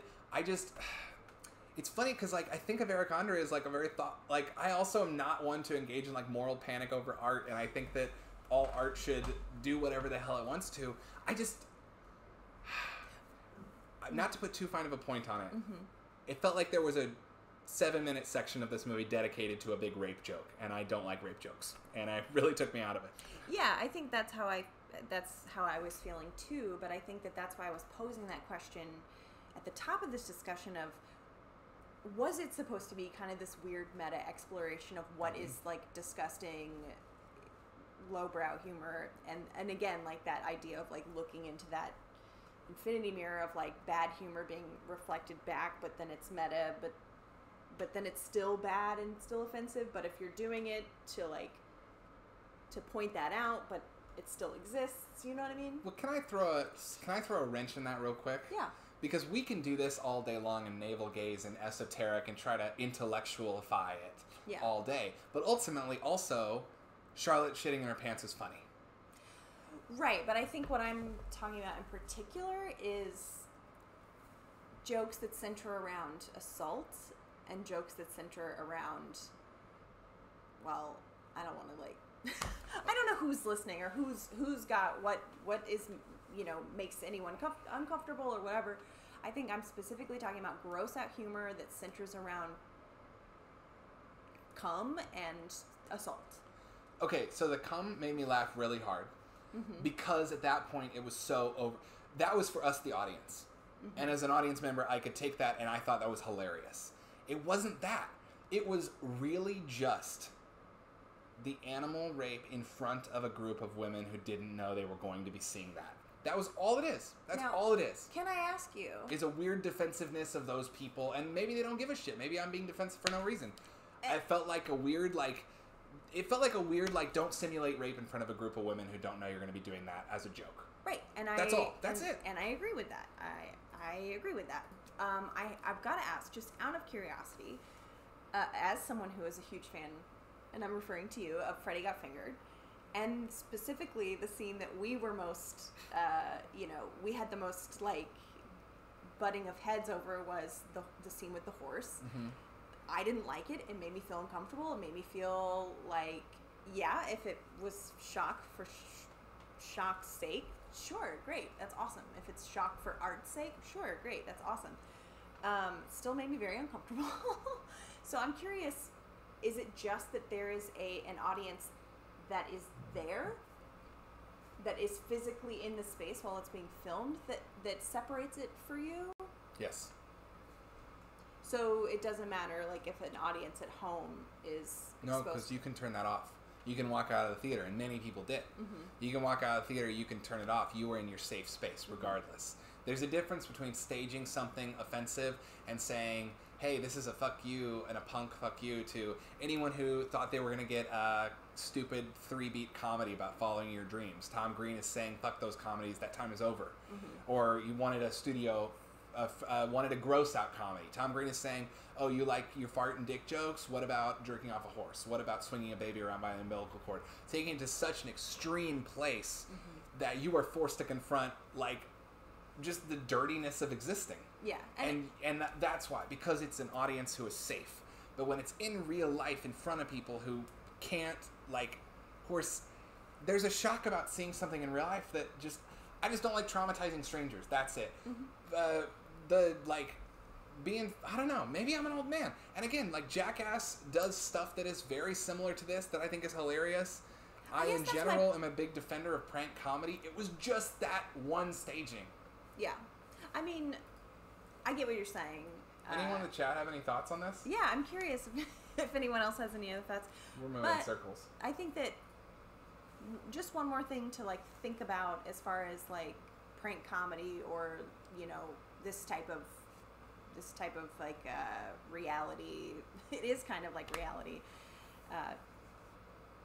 Is if you're thinking like I don't like the idea of offending people or potentially triggering them in real life, who's to say that like a man threatening to jump off a building isn't going to be triggering to them, right? Or that somebody with a fake gun isn't going to be triggering, or like a fake explosion, or I don't know. You could. No, I mean, and there's like early in the movie, I'm sure very shocking when he accidentally puts his hand in the blender. Yeah. And also, all those people leave. Not one of them hops the counter to try and pull his arm out of that blender. Yeah. Fucking cowards. All of you. Okay, so maybe I am being too much of an old man, to be honest. But I don't know. I'm just saying, I'm not going to be one of those people that says, I'm just playing devil's advocate. I didn't take you that way. I'm just saying, like, maybe I am just being... I feel like at this point, I feel talked into a corner because it was really just something about that ape joke that made me uncomfortable, but not because I was uncomfortable, because I felt like almost like you shouldn't do that to people. But maybe, as to your point, you can never tell, and if it's shock comedy and it's in the world, then those people are going to live. They're going to live another day. Maybe I'm being too sensitive. It's weird. I'm like, am I now like the bleeding heart liberal who's like being too liberal? Because I feel weirdly like if this was a right-wing comic, that it would be decried. And so I'm like, I'm not sure where the standard actually falls, because most of the time you see people like angry at comedians for joking about assault. It's because those comedians are like Daniel Tosh, and we already kind of don't like them because they represent this sort of like shock male white bro dude thing. Whereas Eric Andre is a legitimately genius voice. This movie is incredible. I would say 80% of it is like fucking top tier comedy. Eric Andre is one of the most powerful, important comedic voices of our time, and I absolutely adore him. Also, Tiffany Haddish crushed. Tiffany Haddish is incredible. So let's not let this like little like, is this right, is this wrong? Maybe that's the point. Maybe this conversation is like getting back to the meta thing, just making us talk. And I typically hate the like, well, you're talking about it, therefore it has meaning. I think that's generally a cop-out, but fuck it. 80% of this movie I absolutely adored. It is sounding like I didn't like the movie. That's actually not the case. I really loved it. I would recommend this. If we're doing our thing, would you recommend it or not? Yes, I would recommend this to pretty much all fans of comedy. I will say that maybe I'm too sensitive to the depiction of what I deem to be assault. I think it is supposed to be so over the top that it's funny and unrealistic, but maybe I'm too hung up on that one thing. Across the board, I do believe that shaking up the status quo is something that art should continuously be doing. That's my final word on the movie. Yeah, and I'd say I would also recommend watching this movie if you're a fan of comedy or,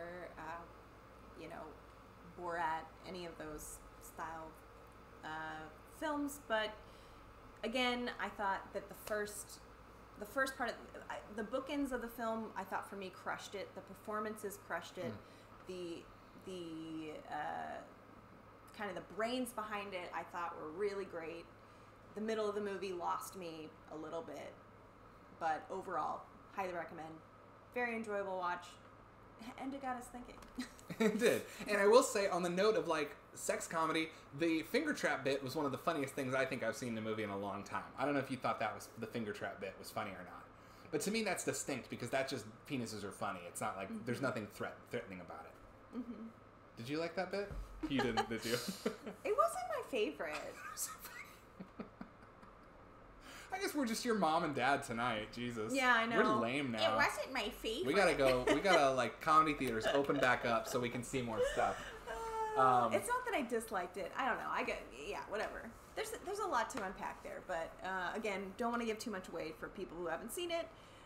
Yes, I would say 80%. I think the consensus is that 80% of the movie was great. 20% was kind of like take it or leave it. On a scale of take it or leave it to, I don't like that. Yeah, and I think that also like this movie does suffer from something that sometimes happens with comedies that have such high highs, is like, in a vacuum, this movie is fantastic from start to front. On its own merits, it's hitting such high highs that when it's not giving you that serotonin of that constant, like, hurting to laugh, you're going to judge it more harshly. And I think that sometimes happens to all of us. Myself, I'm very susceptible to that. If I'm watching a comedy that kills me at times, sometimes when it's just meandering a little bit more to get to its next plot point, I feel that meandering more. But it's actually a compliment to the movie because it did such a good job getting my expectations so high. Yeah. And I will say I haven't read anything on the internet about what people think about this movie. I'm very curious. Same. I haven't read a thing. I'll check it out, but... Okay, they almost actually got stabbed. They almost actually got stabbed. I don't know what moment in the movie that is, but I would love to know if that's on screen. Okay. All right. I am going to take a quick break, get myself some water, and maybe some caffeine, and let you do what you watched. Oh, when they ran into the barber shop. Oh, that's right. Yeah, that was a scary moment. Yeah, that guy came out ready, ready to fight. Yeah. All right, cool. All right, I'll be right back. All right, cool. So we are going to go ahead and move into the what did I watch real quick, which I'll rattle these off because we spent a lot of time on the front part of the stream. Dang, y'all, we spent nearly 2 hours on the what did you watch. So I'm going to rattle through what I watched, give you my quick thoughts. If you want to join in, please do. But I want to get through new arrivals and get to talking about Tetsuo before it gets too late here. So I watched the Zack Snyder Justice League. After finishing the entire thing, I will say my thoughts are this is a very solid movie. I don't think it's fantastic. I don't think it's awful. I don't think it's the best movie ever. I don't think it's bad at all. I thought this was a very solid movie with a lot of really wonderful ideas, particularly in the action staging, the slow motion effects with the Flash. Super, super interesting. Zack Snyder is such a wonderful stylist, and I love the way he plays with time and slow motion. It's kind of his thing. It's his trick. I love him doing his trick. Overall, still feel as though the DC Universe characters feel flatly sketched to me. I don't think I have a whole lot of depth from them other than they're gruff and things are sad. And I do think that it was a little long in the tooth for what it was accomplishing. Awesome action, awesome fights. I love Batfleck as usual. I dislike Henry Cavill's Superman as usual. I think it's a totally solid miniseries that is maybe being a little bit overhyped because of the amount of time it took to arrive. So, solid recommendation. If you want a fun superhero movie, watch it. I also love the 4:3 aspect ratio. We've talked about that in depth. I watched a movie called The Last Warning. This is Paul Lenny's last movie. The Last Warning is about... well, actually, let me come back to that one real quick. Tetsuo is in the God ratio as well. Yes, I watched so much 4:3 stuff recently. Last Warning is as well, but that's because it's a silent movie, and everything was in 4:3 before 1955, when widescreen was first introduced. I watched this very widescreen movie called Event Horizon. This is the Shout Factory new 4K restoration of Event Horizon. Had to see how it looked. Spoiler alert, it looks beautiful. Still one of my favorite movies of all time. Just such a fun sci-fi horror movie. Highly recommended to everybody. Event Horizon. And then I watched 964 Pinocchio. 964 Pinocchio is a Japanese cyberpunk movie about sex slaves being indoctrinated and going insane from 1993. It very much is part of the same movement of punk, handheld, crazy-ass technological horror of Tetsuo. What I thought was really interesting is the two have some overlap in terms of, like, particularly things coming out of human bodies being foamy and goopy. There is an extended vomiting sequence in 964 Pinocchio that really reminded me, it's vomiting in a subway by a woman. It reminded me almost beat for beat of Possession, Zulawski's Possession. I overall thought this was a really great movie about kind of like the corruption of the soul that can happen from power dynamics, whereas Tetsuo is a little bit more afraid of modernity and the industrial world removing our humanity. Pinocchio is about power removing our humanity, in the sense that the main characters are brainwashed sex slaves, and that is how they lose their mind. Glowcat, that movie is insane. It is indeed insane. I really dug it, although I do think that it pales in comparison to Tsukamoto, just on a technical filmmaking level. I think Tsukamoto has a lot more to say, but I do think that 964 Pinocchio is a really worthy watch that I would recommend to anyone looking for some fun cyberpunk Japanese weirdness. All right. Then I said that I would talk about this one in a second. The reason I'm talking about The Last Warning next is because The Last Warning is... we talked about this as a new arrival last week. I watched it this week.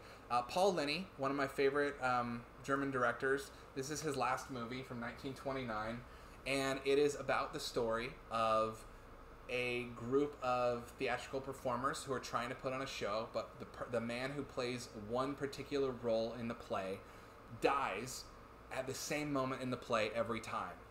And they go through one guy, they start getting warning letters. They go through a second actor, he dies, they get more warning letters until they eventually get the last warning. And it's essentially a whodunit that takes place. It's a whodunit slasher from 1929 that takes place in a theater, which brings me to...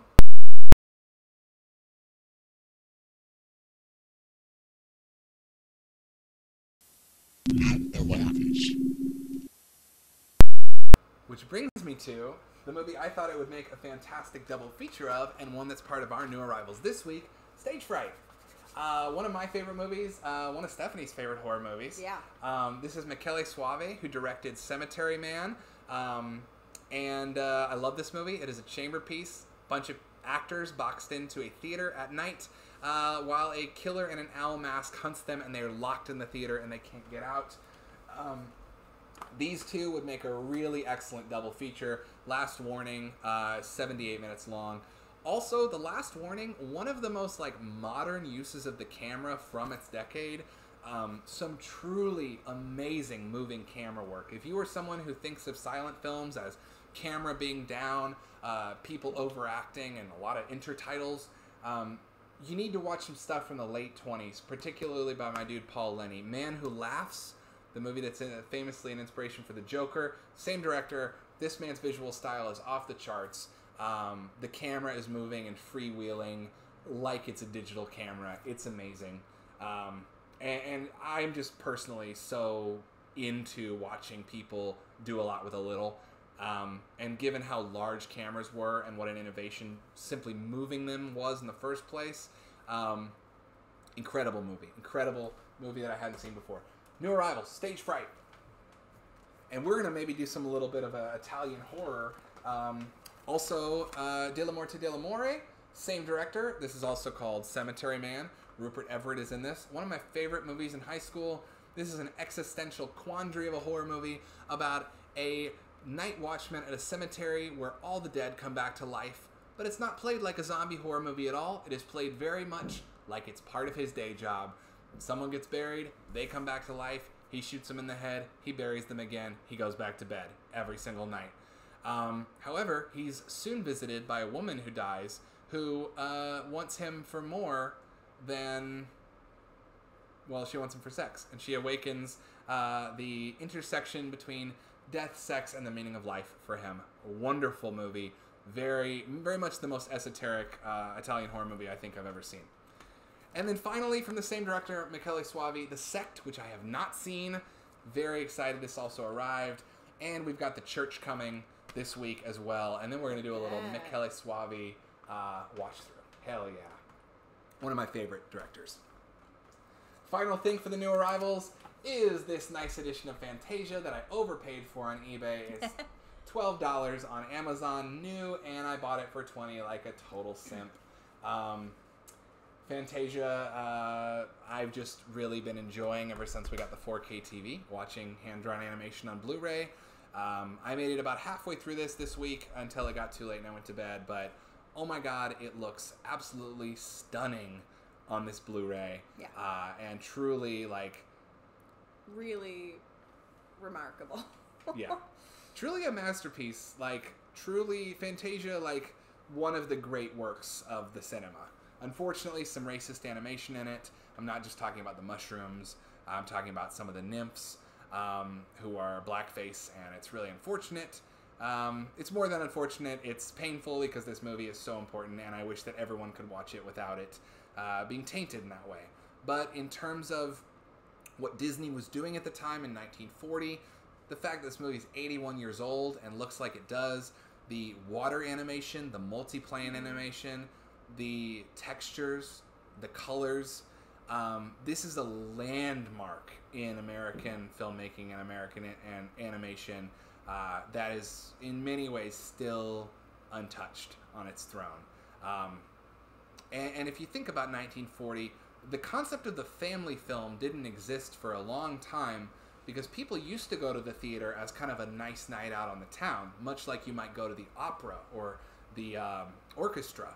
And so Fantasia is meant to be a night out for adults, as are many Disney movies. And so sometimes when people are like, oh, wow, those old Disney movies like Pinocchio, Dumbo have some really scary stuff in them, or Fantasia, some really scary stuff, that's because no one was thinking about your children when they made it. They were thinking about you putting on your nice pea coat and your top coat and your top hat and your tails. Getting on your nice top hat and your tails. That's right. Anyway, those are the new arrivals from this week, and I would love a ratio discussion. Yes, okay. Going back a little bit, too. Great job, nerds. Enjoyed Justice League a lot, but agrees with my assessment. Base characterization issues. Final sequences were very imaginative and epic superhero story levels. Absolutely. I also loved that it was in 4:3 because it looks so gigantic. We talked about this last week on ratio a lot, how sometimes widescreen feels like it has more because it fills your TV, but it's actually matted from the full frame. You guys know this, you're photographers, Wedge and Great Job nerds, but I love seeing the full frame, the full open frame. And I think the reason, I said this last week, but in case you missed it or weren't here, I think the reason a lot of times that, in addition to our TV's size, that our brains think of 4:3 as small is because growing up it was. Growing up, 4:3 was a cropped-in version of a widescreen movie. And so I think it's hard for members of our generation to think of 4:3 as being bigger than widescreen for that reason. I also said this to Stephanie 2 weeks ago, last week on the stream, I'll say it one more time. I like to imagine what the aspect ratio world would have looked like had the television been invented a little bit later after widescreen took over. I think we would have had widescreen TVs much earlier. Mm-hmm. Reading on. Wasn't sure I was watching Tetsuo in the right format. Realized it was the perfect claustrophobic ratio for a claustrophobic film. Agreed. And it does feel that way with they call it pillar boxing, to have the black bars on the side. But I find that if you just sit closer to your TV than your optometrist recommends, it's going to look big. It's going to look big. I'm just being stupid. Is that all for your new arrivals? That's all. Okay, great. I have one new arrival, which was a total stumble upon out in the wild, and that is this book, The Most of Nora Ephron. It's a little shiny there. What is this? Is this paper? Is it a paper movie? It's a paper movie that you see in your mind. No, I was very happy to come across this. Most notably for this is a collection of a lot of different works, including short stories and fiction from Nora Ephron, but also the complete screenplay for When Harry Met Sally, which that's the reason I picked this movie up, or picked this paper movie up, this AKA book, because I was standing in the bookstore, opened it right up to, the screenplay, and reading through immediately. One was taken all over again by the dialogue, which I just adore. For y'all that know me, you know that When Harry Met Sally is one of my favorite movies ever.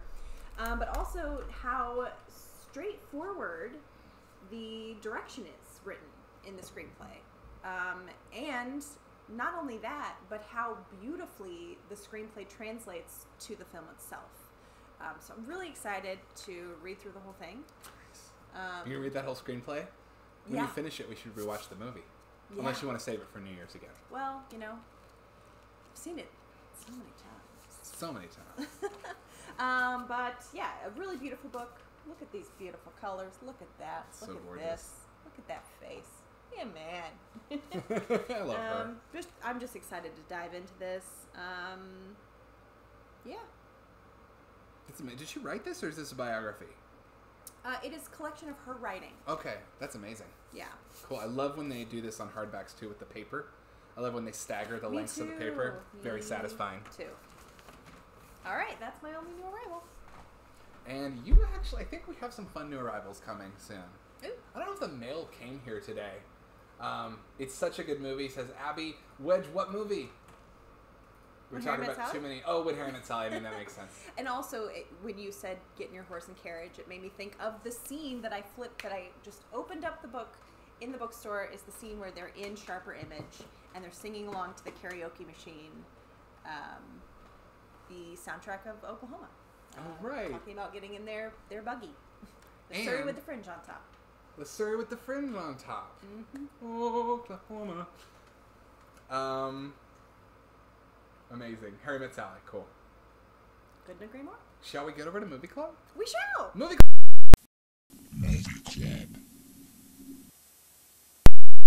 All right. I need a little water break. Take some. But let's go ahead and do this real quick. Will you break. do us a favor and summon the movie poster? Yeah. You don't. Oh. You want to summon it right above your head to the left here. Ew, boy. Wait, Stephanie, what are you doing? What are you doing, Stephanie? Whoa, look at this. Oh. See if I can get that. Oh. Look at that. Whoa. Look at that. Hey, Stephanie. Ready to talk about this movie club pick? Yeah. All right. All right. Enough fun with that. Y'all, this week we watched Hydrate. Thank you, Vineet. I will go ahead and give you this and this as the talking sticks. Ah, yes. All right. First of all, sound off in the chat if you watched Movie Club this week. I love that scene too, Wedge. I think Adam and myself kind of had similar immediate takeaways. At first, I was being maybe too analytical watching through this movie. I was thinking like, what does it all mean? What does it mean? What does it mean? And I was like, oh, this is a movie about guilt and about paranoia and about drug use. And I was like, you know, just sort of trying to unpack everything as I went along. And then I had this moment where I was like, maybe this movie isn't really, it's about nothing and everything at the same time. But it's also feels like a movie about, I think you had a different, I'll let you get to your your wording, but my thought was that it's, you know, a movie about like the loss of a moral compass, or this feeling of like the evilness within. I love that. I think I agree with literally everything you said. Like you said, we had kind of, we try not to overtalk movies to save the discussion for this, but we did both kind of have that immediate, here, I'll take one. We did both kind of have that immediate feeling of, when we talked about it, like, for the first part, watching through it, being like, is this about drug use? Is this about, particularly when he starts to lose himself and starts to threaten her with his giant drill penis? Particularly about, like, is this about drug use, or is this about abuse, or like the wretchedness of like masculine energy coming out and being terror? Then I said to myself, maybe not everything has to have, maybe throw the fucking semiology out the window. Maybe not everything has to be a symbol with a referent and something that is referring to. Maybe this is not metaphorical, maybe it is metonymic. And metonymic is a word, it's a fun film school word that just means instead of whereas a metaphor would be something being maybe an idea stand and symbolic. Metonymic would be using the name of something to refer to its part. In this case, the word machine to refer to all systems of machinery. The man. The man, exactly. And so I think there's a lot going on. It doesn't surprise me to know or to learn, as I recently did, that apparently Tsukamoto is thought of as a very warm, empathetic, kind man who's really fun to work with. Yeah, and I think that's something that we also bonded on right after the movie, was despite how crazy, all over the place, violent, and, you know, dark this film was, there was like a weird humanist chewy center. Literally. Yeah. With a hard exterior of metal. Yeah. Now, going back to the whole idea of what if... sorry, I hid it right here on top. Here she is. Going back to the what if this movie doesn't have exact symbols, what if it is metonymic in the sense that it is all about the different machinery of everything. However, beyond that, I think it's a very Western way of looking at things critically to say, this means this. This character represents temptation. This character is your Satan. This is your hero, etc. Blah, blah, blah. I think it is a much more Japanese ethos to say, doesn't matter. It's about the vibe. It is about the feeling you get. It is about what these images create in your mind, not about what I think the images mean. To that note, I kept thinking of this quote, which is on the back of this box for this movie called Organ. This movie's from 1996. It's kind of a video nasty, but I remember, I'll be honest with you, I rented this from I Love Video in Austin during Halloween a few years ago, precisely because I wanted to watch something infamously fucked up and gory. Instead, I got a movie that I thought was like actually a pretty intellectual, weird art film that was also disgusting and gory. The quote on the back of this is from the director, and she says, "I wanted to describe the agony of a wounded soul of someone decaying from the inside," which I think of as like decay of the soul. So my literal thought watching Tetsuo was, maybe it's not symbolic, maybe it's just a depiction of the decay of the soul. Then the credits roll, and I noticed that the woman who plays Tetsuo's love interest / the woman in the movie is Kei Fujiwara, and I think, is Kei Fujiwara is the director of Organ, whose quote is on the back about the decay of the soul. So it's very much vibe. Of course they're talking. She did that about 7 years before she went off and directed Organ on her own. So of course there's that connection of exploring that, which then is balanced out even more by the fact that our main character, Tetsuo, is referred to in the credits as Salaryman, not as Tetsuo, because he is simply a cog in a machine. So there's a few different things here. Right off the bat, that sort of like modern industrial world fears. We've talked about this before with the 80s and the 90s, but I do think that Tetsuo is very forward thinking. I don't think Tetsuo is predicting the rise of internet culture and kind of the cyborg element that would come from the mind, but in terms of the decay of the body, a very Cronenberg Videodrome, which I think is the same release year, like literally being ground down by the machine until you are nothing but kind of this dehumanized, completely consumed instrument of capitalist destruction. The ending, then, with our love could destroy the entire world, that offers itself up to a few other readings here. One of them being the idea that these men are merged as part of a capitalistic, masculine thing that truly can turn the world steel and rust. Or is it a queer reading? Or is it the fact that the woman who kind of throughout the entire movie represents this fleshiness, as you pointed out, flowers, spring, earth. Yeah. Sorry, I'll pass it back to you before I go off on my tangent here. You're fine. I would the only thing that I would just quickly piggyback off on that is, yeah, I was we were discussing last night how when she transforms, what she is infected with or imbued with is something very earthly. It's flowers. It's bubbles, I think.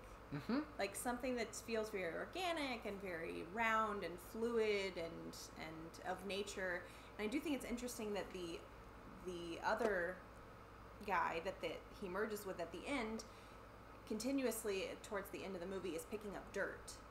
That's a good point. I don't know if that is intentional or not, but it seemed like a merging of those two. He's also inside of her the entire time. Yeah. The other guy's inside of her. Yeah. Which is the other thing, like, she becomes infected by his presence when she picks up the living piece of metal in the subway. Mm-hmm.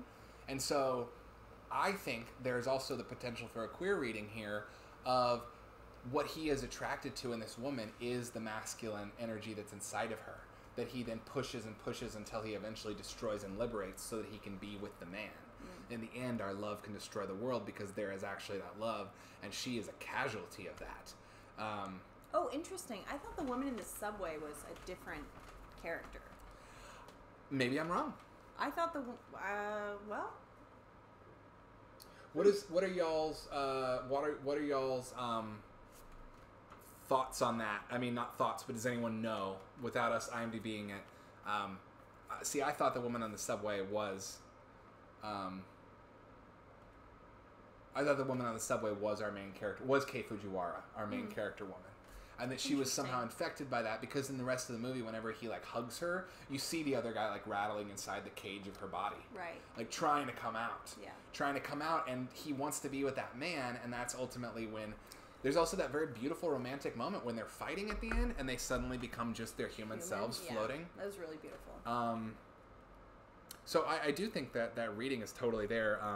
I wrote down men, metal, women, flesh, and then piggybacked on what you said, women, earth. Mm-hmm. And I love that idea that he's trying to connect with the earth, but maybe because of the expectations of being a salaryman, he can't have a connection to that. Right. So yes, uncovering... okay, so... Yes, I wrote, does it have to be symbolic or can't it be hyper-representative?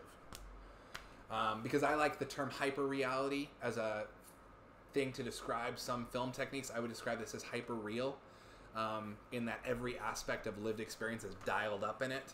I mean, technically, this movie is incredible. Like, the stop motion, the patience behind it. Really amazing. Really, really amazing. So much going on. So many ideas. Yeah, which again comes us back to the, like, is it about a man struggling with his sexuality? Is it about a man who's drug addicted? Is it about the plight of the salaryman being ground down by the workaday culture of Japan, 9-to-5 life? Is it a monster movie? Is it about... And I wrote down Dr. Jekyll or Wolfman, because there's obviously a Frankenstein thing here, but he is Frankenstein and Frankenstein's monster at the same time. The reason I had my mind in that Universal pocket is because the movie starts with a production company credit to Kaiju Films, followed by a subtitle that says a normal-sized monster movie. Kind of a silly little joke at the word kaiju there. But I thought, well, who is he then? Is he Dr. Jekyll, who's addicted to a drug and becomes Mr. Hyde? Kind of. Is he a Wolfman in the very similar sense of there's something hiding in him, which could also represent sexuality or something tethered by rules? Maybe. Shout out Lil Nas X on that, by the way, which I could talk about too, but we're running late in the show. Or is he Frankenstein? Or is it just all of them? I just like the idea that it is a monster movie. And monster movies typically are about some sort of societal fear we have. I think the fear element of this is being subsumed by the machine. But the weird hope there is that maybe our new home is in the machine. And isn't that hopeful and horrific at the same time? Mm-hmm. Let's see what's going on in the chat. I love that Glowcat said, thing they like most about it is the fact that everyone has their own tape, and even Tsukamoto won't open up about what he was trying to say. Very David Lynch, not talking about Eraserhead vibes there. Yeah, which this movie did give me Eraserhead. Mm-hmm. Kind of like Eraserhead. You were saying... Sorry, I want to know when Eraserhead came out. 77. Wow, 11 years earlier. Yeah, definitely had that kind of vibe, and like you were saying, monster movie, a little bit of like The Fly for me. The Fly, that's what you mentioned, right? Mm-hmm. And then like an 80s music video. Felt like a zombie music video. It also very much felt like another thing I like about this movie is, well, I'm gonna get my thought out and then we'll move it back to the chat. Another thing I really like about it is esoteric. It has a lot to say. It is also technically crazy and extremely well thought out on a technical level. It is not amateurish in the least, even though it's super low budget. It's also super punk rock. It's also super youthful.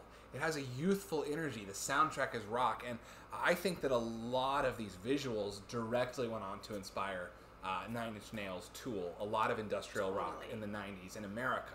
Totally, and the music as well, the soundtrack as well.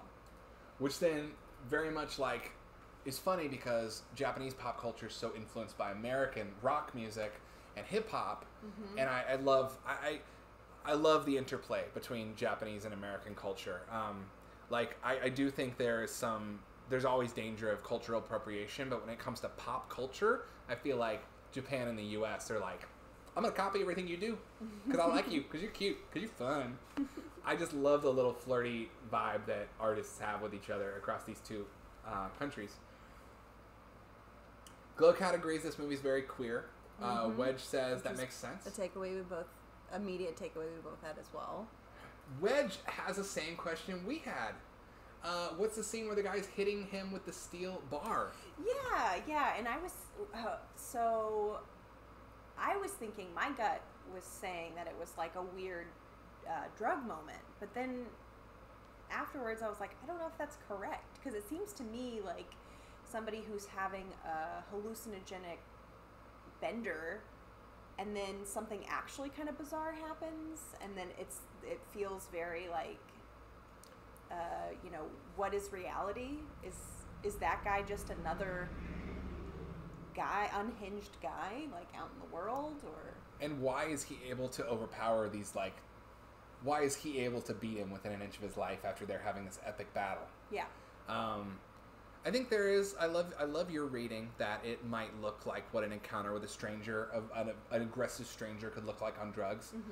I also think it could potentially be, with the steel pipe and the huge amount of phallic imagery in this movie, could be an allusion to a bad sexual experience in public, if we're going with the queer reading and you want to think that maybe Tetsuo is exploring that with strangers as he's trying to come out and he has a scary experience with an older man. It could also be just this kind of like, every man has this metal and every man has this violence, and maybe it doesn't matter who you are, maybe we all carry it inside of us. In terms of your other question, Wedge, what is Tetsuo's story of how he got obsessed with putting the iron in the leg? There's a lot of photos of Jesse Owens floating around, and there's this idea, it's funny, like Get Out explores this too, the idea of sci-fi allowing the body to get to a point where, like, Jesse Owens being this like example of man at his man as machine. Jesse Owens' record in the Olympics described as a machine. There's even an Animatrix segment about someone who runs so fast they wake themselves up from the Matrix. And so I think there is a lot about like when is the body more machine-like than that? And I think there is I think you could see that as a metaphor if you want, for a perception or for a quest of the platonic ideal of being a productive, efficient worker. It could also be the desire to have technology remove the flaws of the body. Maybe the female character is there to force us to look at the body. The way that she vomits all of that foam stuff, super, like I said, like 964 Pinocchio, also like Possession. I think there's a tradition in shock art cinema of women regurgitating something that looks biological but not like it should come, not like we know what it is. And I do think that's a metaphor for pain. It's all over, this movie's all over the place. Burst City. Okay, I'm gonna write that down. Burst City, because you recommended it, but I did not remember it last time. My apologies. Shogo Ishii, I did have written down because but anyway, you're making me very much want to see that. Great industrial soundtrack, reference to having some metal stuck in his head. Maybe it was from that attack. That's the other thing. Like, is the metal stuck in his head from that attack? Is the car accident? Clearly the car accident sets things off. Is this death? Did he die in the car accident? Is this hell? Huh, that's interesting. Does it matter? Sorry.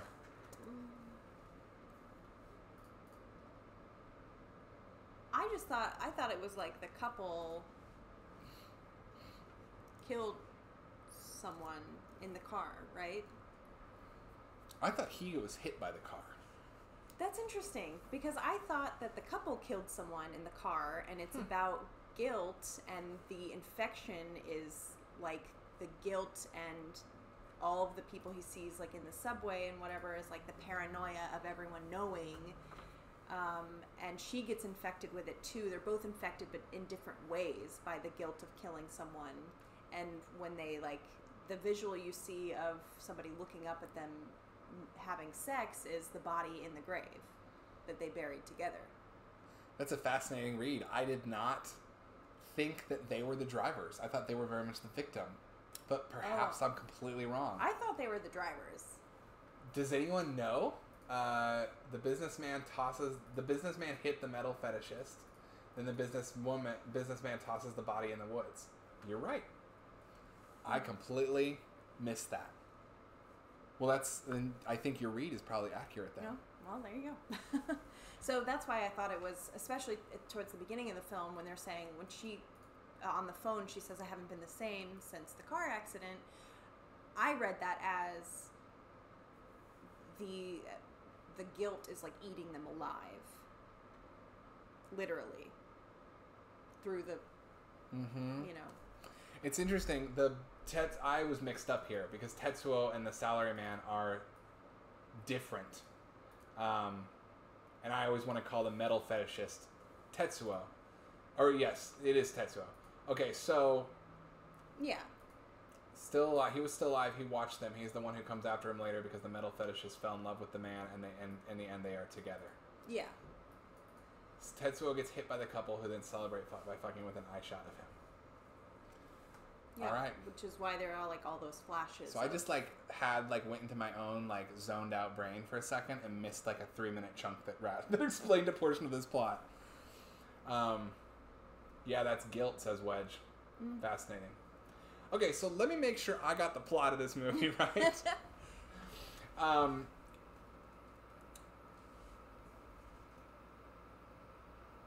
I think that I've always mixed them up in my head.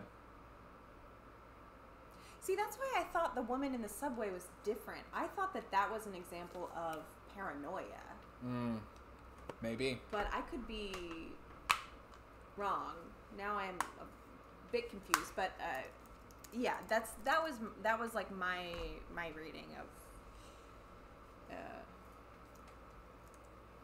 what was happening there with the infection growing. Metal fetishist played by Tsukamoto. Woman in glasses. You're right. Woman in glasses is different from Kei Fujiwara, who plays woman. They are different. I thought that was a moment of surely everyone knows what I've done. Surely everyone can see the blood on my hands. And him being chased by her is like the beginning of his, I guess, like, if you want to look at it as a psychotic break fueled on by drugs, that's sort of like the moment that it really starts taking off. Absolutely. Absolutely. So the woman in glasses and Tamarowo Taguchi, who plays the salaryman, are one couple. And Tetsuo, played by the director Shinya Tsukamoto, and the woman, that's what her name is, in this credited name as woman, is Kei Fujiwara, are the other couple. So you're right. I mixed them up. Okay. So that's why. So indeed. Tetsuo is the metal fetishist and the businessman is just a businessman. Correct. So for some reason I got them mixed up like halfway through, but that all tracks. It's crazy. They gave one character glasses to help me and everything. But when you're moving the camera that fast and it's in that high of a contrast chiaroscuro, baby, well, I'm going to miss something. Glowcat says it's a confusing movie, LOL. It's not straightforward, That's which true. I think we've established. Way more than established. In any case, if you by any chance didn't watch this or haven't watched it, I'm a huge Tsukamoto fan in general. I'm actually going to go ahead and self-promote slightly because I have a music video that was very, very influenced by this movie. And I'm gonna drop it in the chat. So I mentioned that after we watched it. I said I can see how you, for that music video and as well as some portions of Dropping Evil, I could see how you were influenced by it. Yeah, stop motion magnificence. But yes, I made a music video. I actually made a 10-minute art film called Cycle 1 10 years ago. That is a looping video. And then I sampled from that and sped up the cutting to make this music video. Music video is a faster way to digest it, more entertaining too.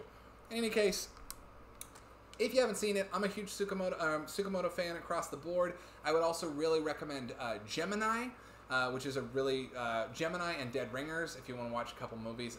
Creepy Twins, one by Tsukamoto, one by Cronenberg. That's a double feature for you right there. I just came up with, and I think it's... quadruple feature. Oh my god, I love it.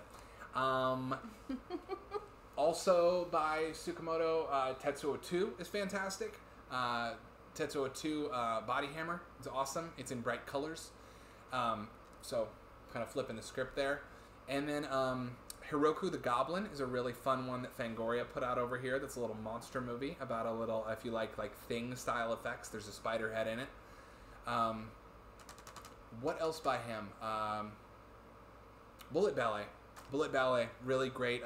Another movie kind of about the ennui of being stuck in a system. However, much more about heartbreak. Bullet Ballet is. So yeah, I would say I recommend this to everybody. I think Tetsuo is a masterpiece, one of the most important art films ever, and I'm so happy it's so popular because it deserves to be.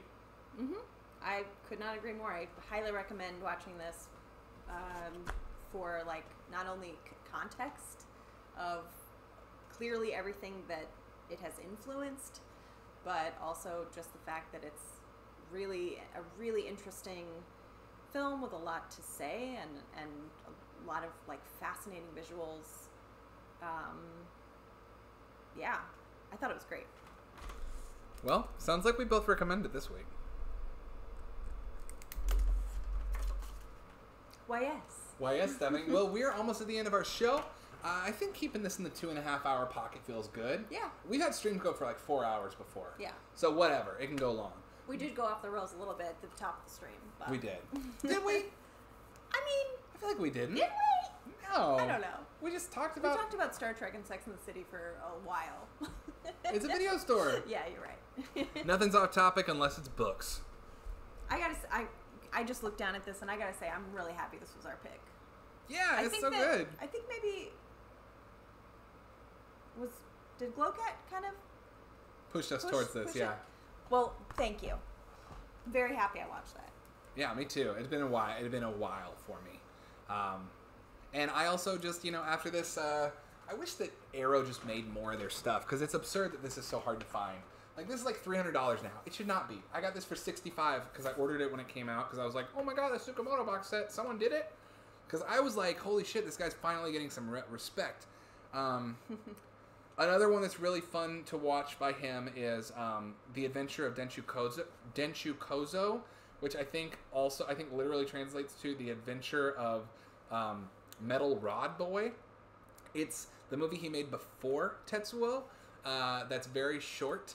It's his short film about a guy who has an electric metal rod sticking out of his back who conducts electricity. It's where he started on a lot of those stop motion effects. It's really fun.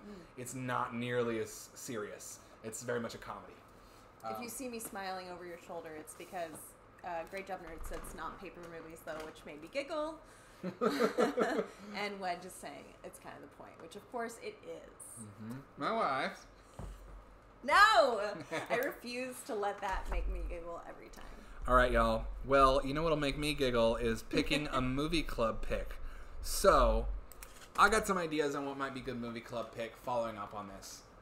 You've got some good ideas on what might make a good movie club pick following up on this. Mm-hmm. Stephanie, here's the little list I made of stuff we talked about throughout the night. Whether or not we want to follow down some Italian horror, which we've been talking about.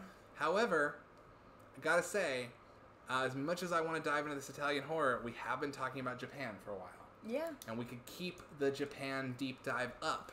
From here, there's a few options. Let me just see here. And, well, that's one that maybe not everyone has access to. Okay. So it depends on if we want to go down the route of Japan or...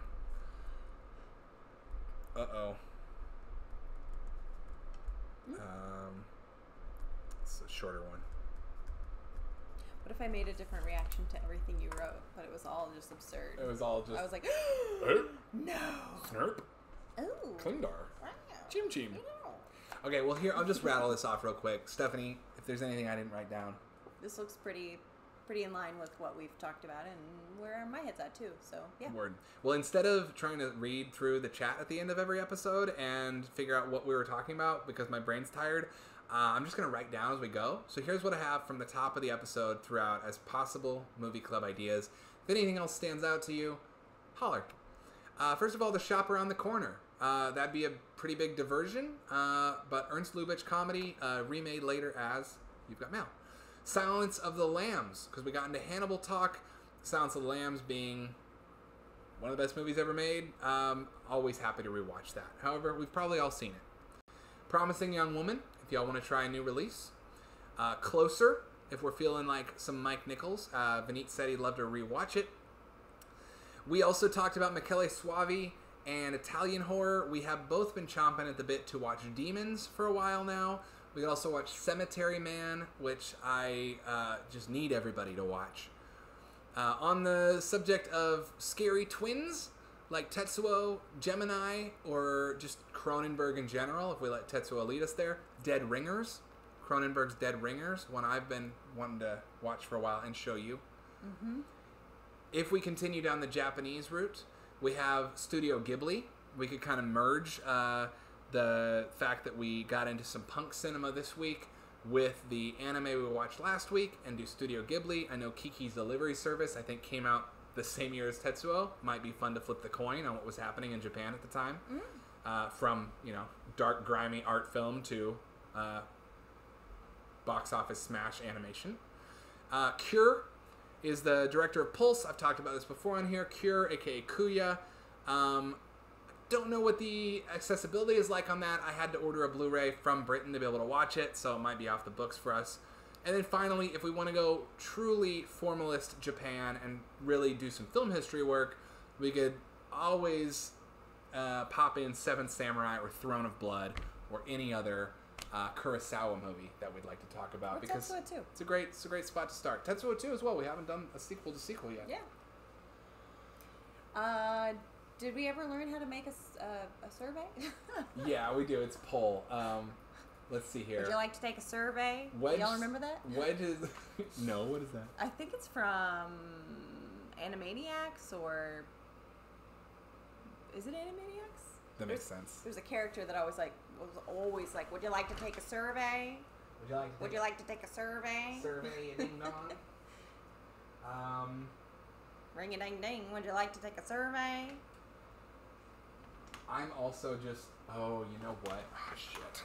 I wonder if this would be a good one if we do. Oh, yeah. Japan. Mm-hmm. Okay, I'm kind of looking here, trying to refresh my brain. Also, there is a Japanese movie that I got at the last Criterion sale that is kind of celebrated as an art film for the times. Oh, man, there's so many.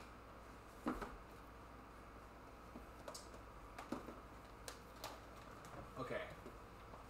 Oh, Jesus. Oh, that's right. Oh, man, I'm opening my brain now. Sometimes you just gotta look at the shelf. Seriously. But that would be a little, straight out, no. Here, her. Oh my goodness. How many options are you pulling?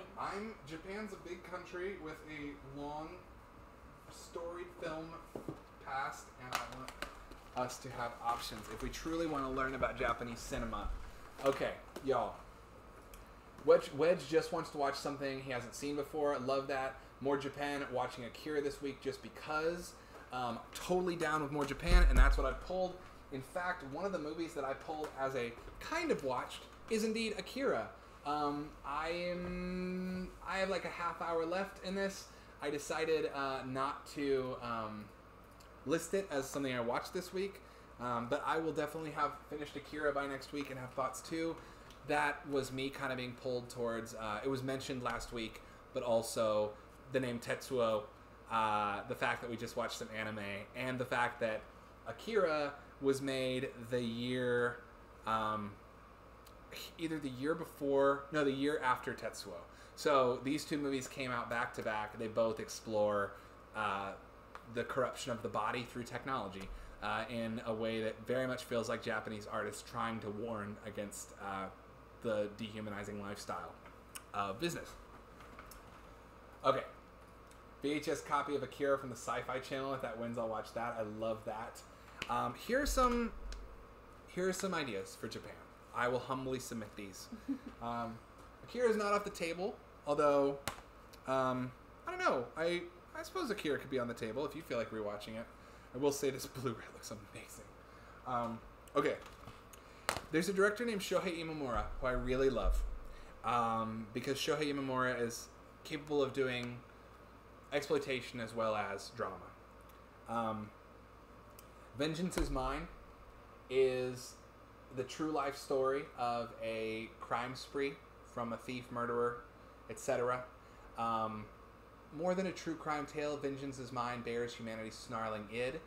This is a kind of procedurally violent, almost gangster movie feel of a true story about a man who went on a crazy crime spree in the 70s. This movie is from 1979. It is that story. It's brutal, uncompromising, but also super fucking hip. Very hip, very fun. Really, like, almost kind of like Tarantino vibes. You can see the influence.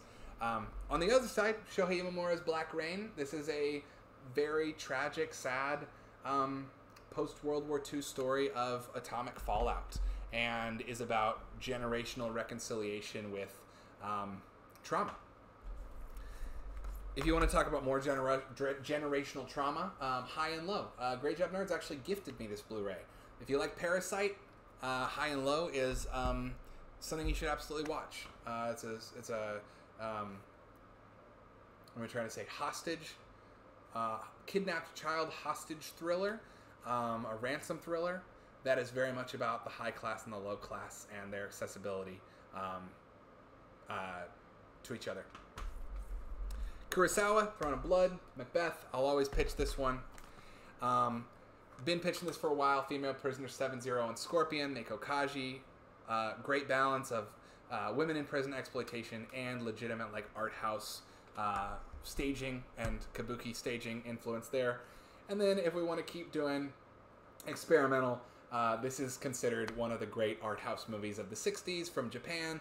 I've never seen it. Woman in the Dunes. I bought this at the last Criterion sale because I was so interested in it. And then, of course, I always forget Seijun Suzuki, but we could also watch a Seijun Suzuki movie like Branded to Kill or Tokyo Drifter, which are also really like fun pop. It's Suzuki movies like Drifted to Kill or Branded to Kill or Tokyo Drifter. Imagine Godard doing a Japanese gangster movie, and you got it. They're very fun. They're very cool. All right. Okay, options aplenty. I also still have that tin box DVD of Akira. So good. Oh, maybe I gave that to you, Great Job Nerds. Maybe not. Maybe I still have my copy. It's a lot of options. So I guess what I'm asking is like, would you like to take a survey? Would we like to take a survey? Do you want to know more about any of them? Or what's the vibe? Do we want something serious, something actiony? I got to use the restroom real quick. It seems like everyone is sort of saying, feeling very go with the flow this week. Okay, well, Woman in the Dunes is 2.5 hours long, and it's an erotic battle of the senses depicting everyday life as a nightmarish Sisyphean struggle. So, there's that one. Show me how to make a poll, and I'll make a poll while you... I'll make a pole. And I'll pull it up and go. It's a pulley now. There you go. I think we only get 5 choices. Okay. So I'll go ahead and nix. I'll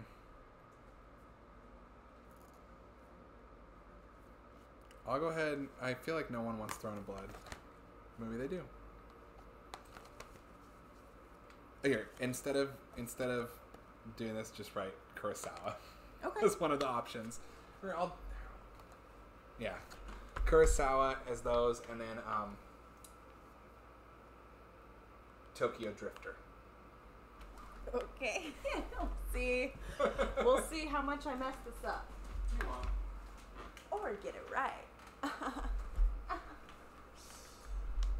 Alright, let's see. It seems like we've got a little bit of interest in Akira.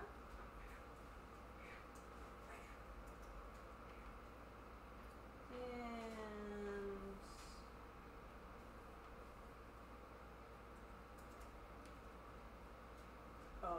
I'm not going to spell this right. Kurosawa? I think. Is that how you spell that?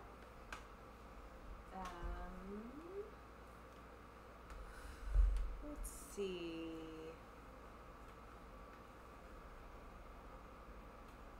Engine design. And I'll tell the puppy king to sit with me.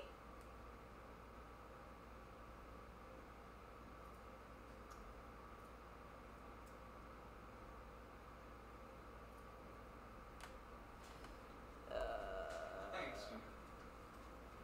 What a special dog you are. What a sweet, special, sensitive baby dog you are, huh? Yeah? Oh, wait. You adding in stuff that's not Japan? Well, I had just added that, but I can take it out. You want to finish this up? Sure.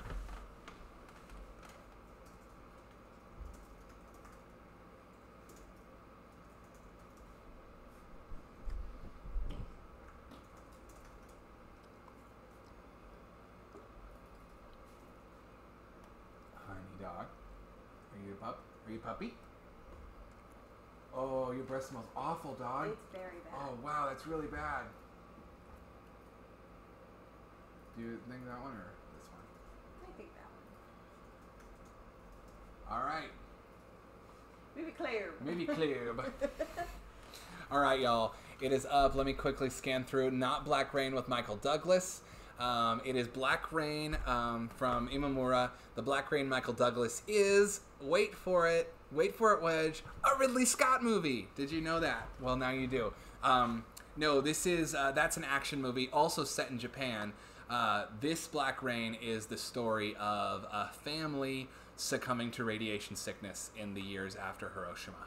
A family who survived the bomb but does not survive the fallout.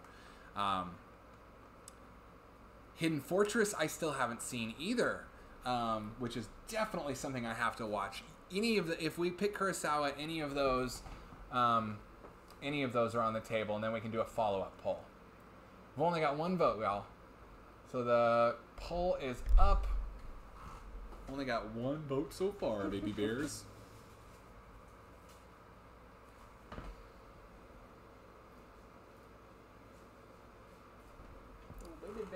Little baby bears. I don't even care. Little baby bears. No, I don't even care. Little baby bears. Am I bleeding again from where I cut myself shaving? No. Good. It hurts. It looks like it hurts. It's painful. It hurts. It's I cut myself shaving and I was like, did I get an extra wrinkle? Because I was like going over a part I thought was smooth and there was like a little bump. And then here's the kicker. I went back to finish shaving next to it very carefully and did it again and just opened it up. That's why it bled so bad. It looks like you got through a dermis. Yeah, I did get through a dermis.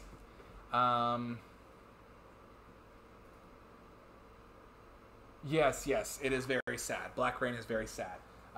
In fact, it's a VHS tape that I had been taking around with me everywhere I moved for years because I got it from the old video store I worked at.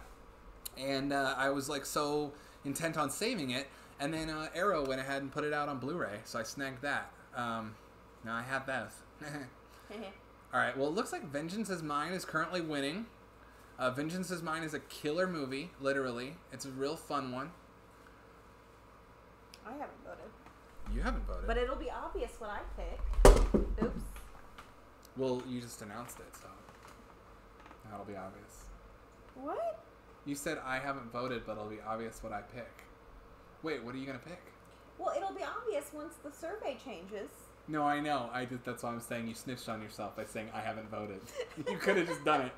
Held the phone low and no one would have known. All right, well, I'm going to say that I was, instead of voting, I'll just say it. I think Vengeance is Mine is my pick as well. All right. Okay, y'all. Well, this should be a new one for most of us. For me, it's like 15 years ago. I remember loving this movie. I hope that I didn't steer us wrong, but I think we'll dig it. It's called Vengeance is Mine. You can probably find it on Prime. I know it's on the Criterion channel, which might make it on Hulu as well. But this is essentially the story of a man who went on a crime spree. And I think that for us in particular, Stephanie, it'll be a really good follow-up to Falling Down. Yeah, that's what I was thinking. Cool. All right. The dog is letting us know that it's, in fact, dinner time in the end of our stream. So, just want to say thanks for tuning in again, y'all. We'll be back next week. Yeah. What's your movie? Oh shit, we gotta do staff picks. I have that. I had one written down. I wanted to be my staff pick. You first. Ooh. Oh no, my staff pick's Dead Ringers. Oh. Okay. All right. Let's see. I'm a little torn between two. So, pick A or B. A. All right, my staff pick is It Happened One Night. It's already been your staff pick. No, it has not. It's been my staff pick. It has? Yeah. Aww. Right? Oh. I've definitely downloaded that poster to make our art with. Wait, where's my phone? Hop on the gram real quick. Here, let me double check. I mean, it's totally whatever. Make it. Do y'all know if that's been? Oh, hey, hold on, what? That awkward moment. Now both of the animals are saying, "Is it dinner time?" Oh my god. The cat has really lost his damn mind since being out here. Oh my god, I could have sworn that it was my staff pick. It's been neither of ours? That's insane. How is it not?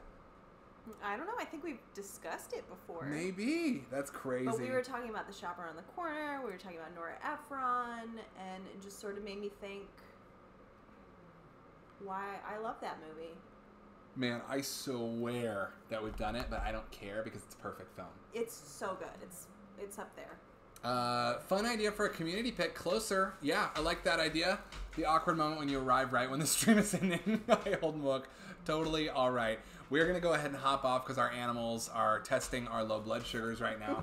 So let me go ahead and type up the picks so everyone has them. You can also follow us on Instagram at You Are In A Video Store in case you need to check in on what they are later.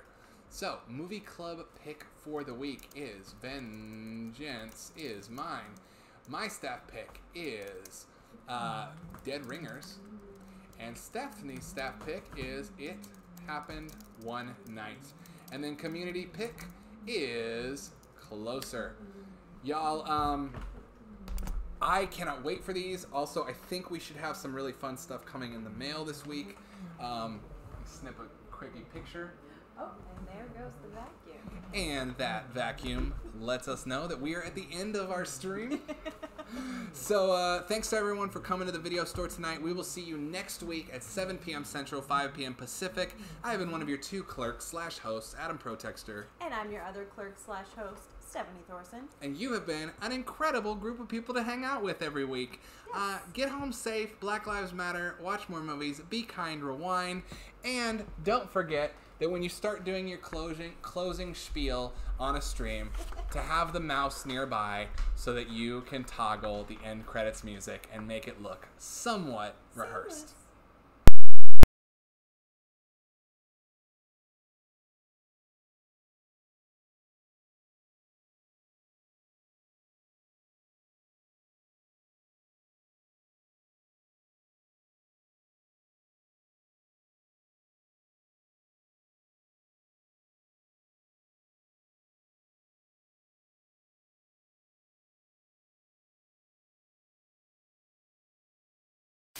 You are in a video store. Say you are in a video store. Store. You are in a video store. Say you are in a video store. Store. You are in a video store. Say you are in a video store. Store. You are in a video store. Say you are in a video. From Lubitsch to Mamoulian, Kubrick to Leone and Corbucci and Suzuki, these movies take you to New Orleans. We recommend it, never pretentious, it's never in it, just where our head is. It's one Kauai and a Slaughterhouse 5, those Hollywood nights or Hong Kong on fire. I could watch it all night, press stop and rewind, watch it again, you're strapped in, ain't no stopping the ride. That's Ginger Rogers the time, swing down to Broadway and lights, Ishii, Miike, Tarkovsky, Almodovar, Von Sternberg, Dietrich, Garbo, Garfield, Heathcliff with Transformers over on the 80s TV show. You need a hand, we can reach it, move in silence like Bernal Melly is Mishu, spending afternoons with Maya, then watch Freddy Got Fingered. It's all love for that silver screen, now baby, what that TV do? And we here every week too, so don't you touch that dial, bruh. We ain't skipping the previews. You are in a video store. Say you are in a video store. Store. You are in a video store. Say you are in a video store. Store. You are in a video store. Say you are in a video store. Store. You are in a video store. Say you are in a video. You are in a video store. Say you are in a video store. You are in a video store. Say you are in a video store. You are in a video store. Say you are in a video store. You are in a video store. Say you are in a video. You are in a video. You are in a video. Yeah, welcome to the rental shop. Yeah, welcome to the rental shop. Welcome to the rental shop. Yeah, welcome to the rental shop. Yeah, welcome to the rental shop. Say you are in a video. You are in a video. Rent that shit double. Yeah, 2 for 1, baby, on Tuesday night. Got the popcorn, I'm feeling just right. Should we get a couple new releases and a couple old ones? Yeah, no, I think we can get both. We have time. We'll watch them. Yeah, if we don't get around to that one, I'll pay the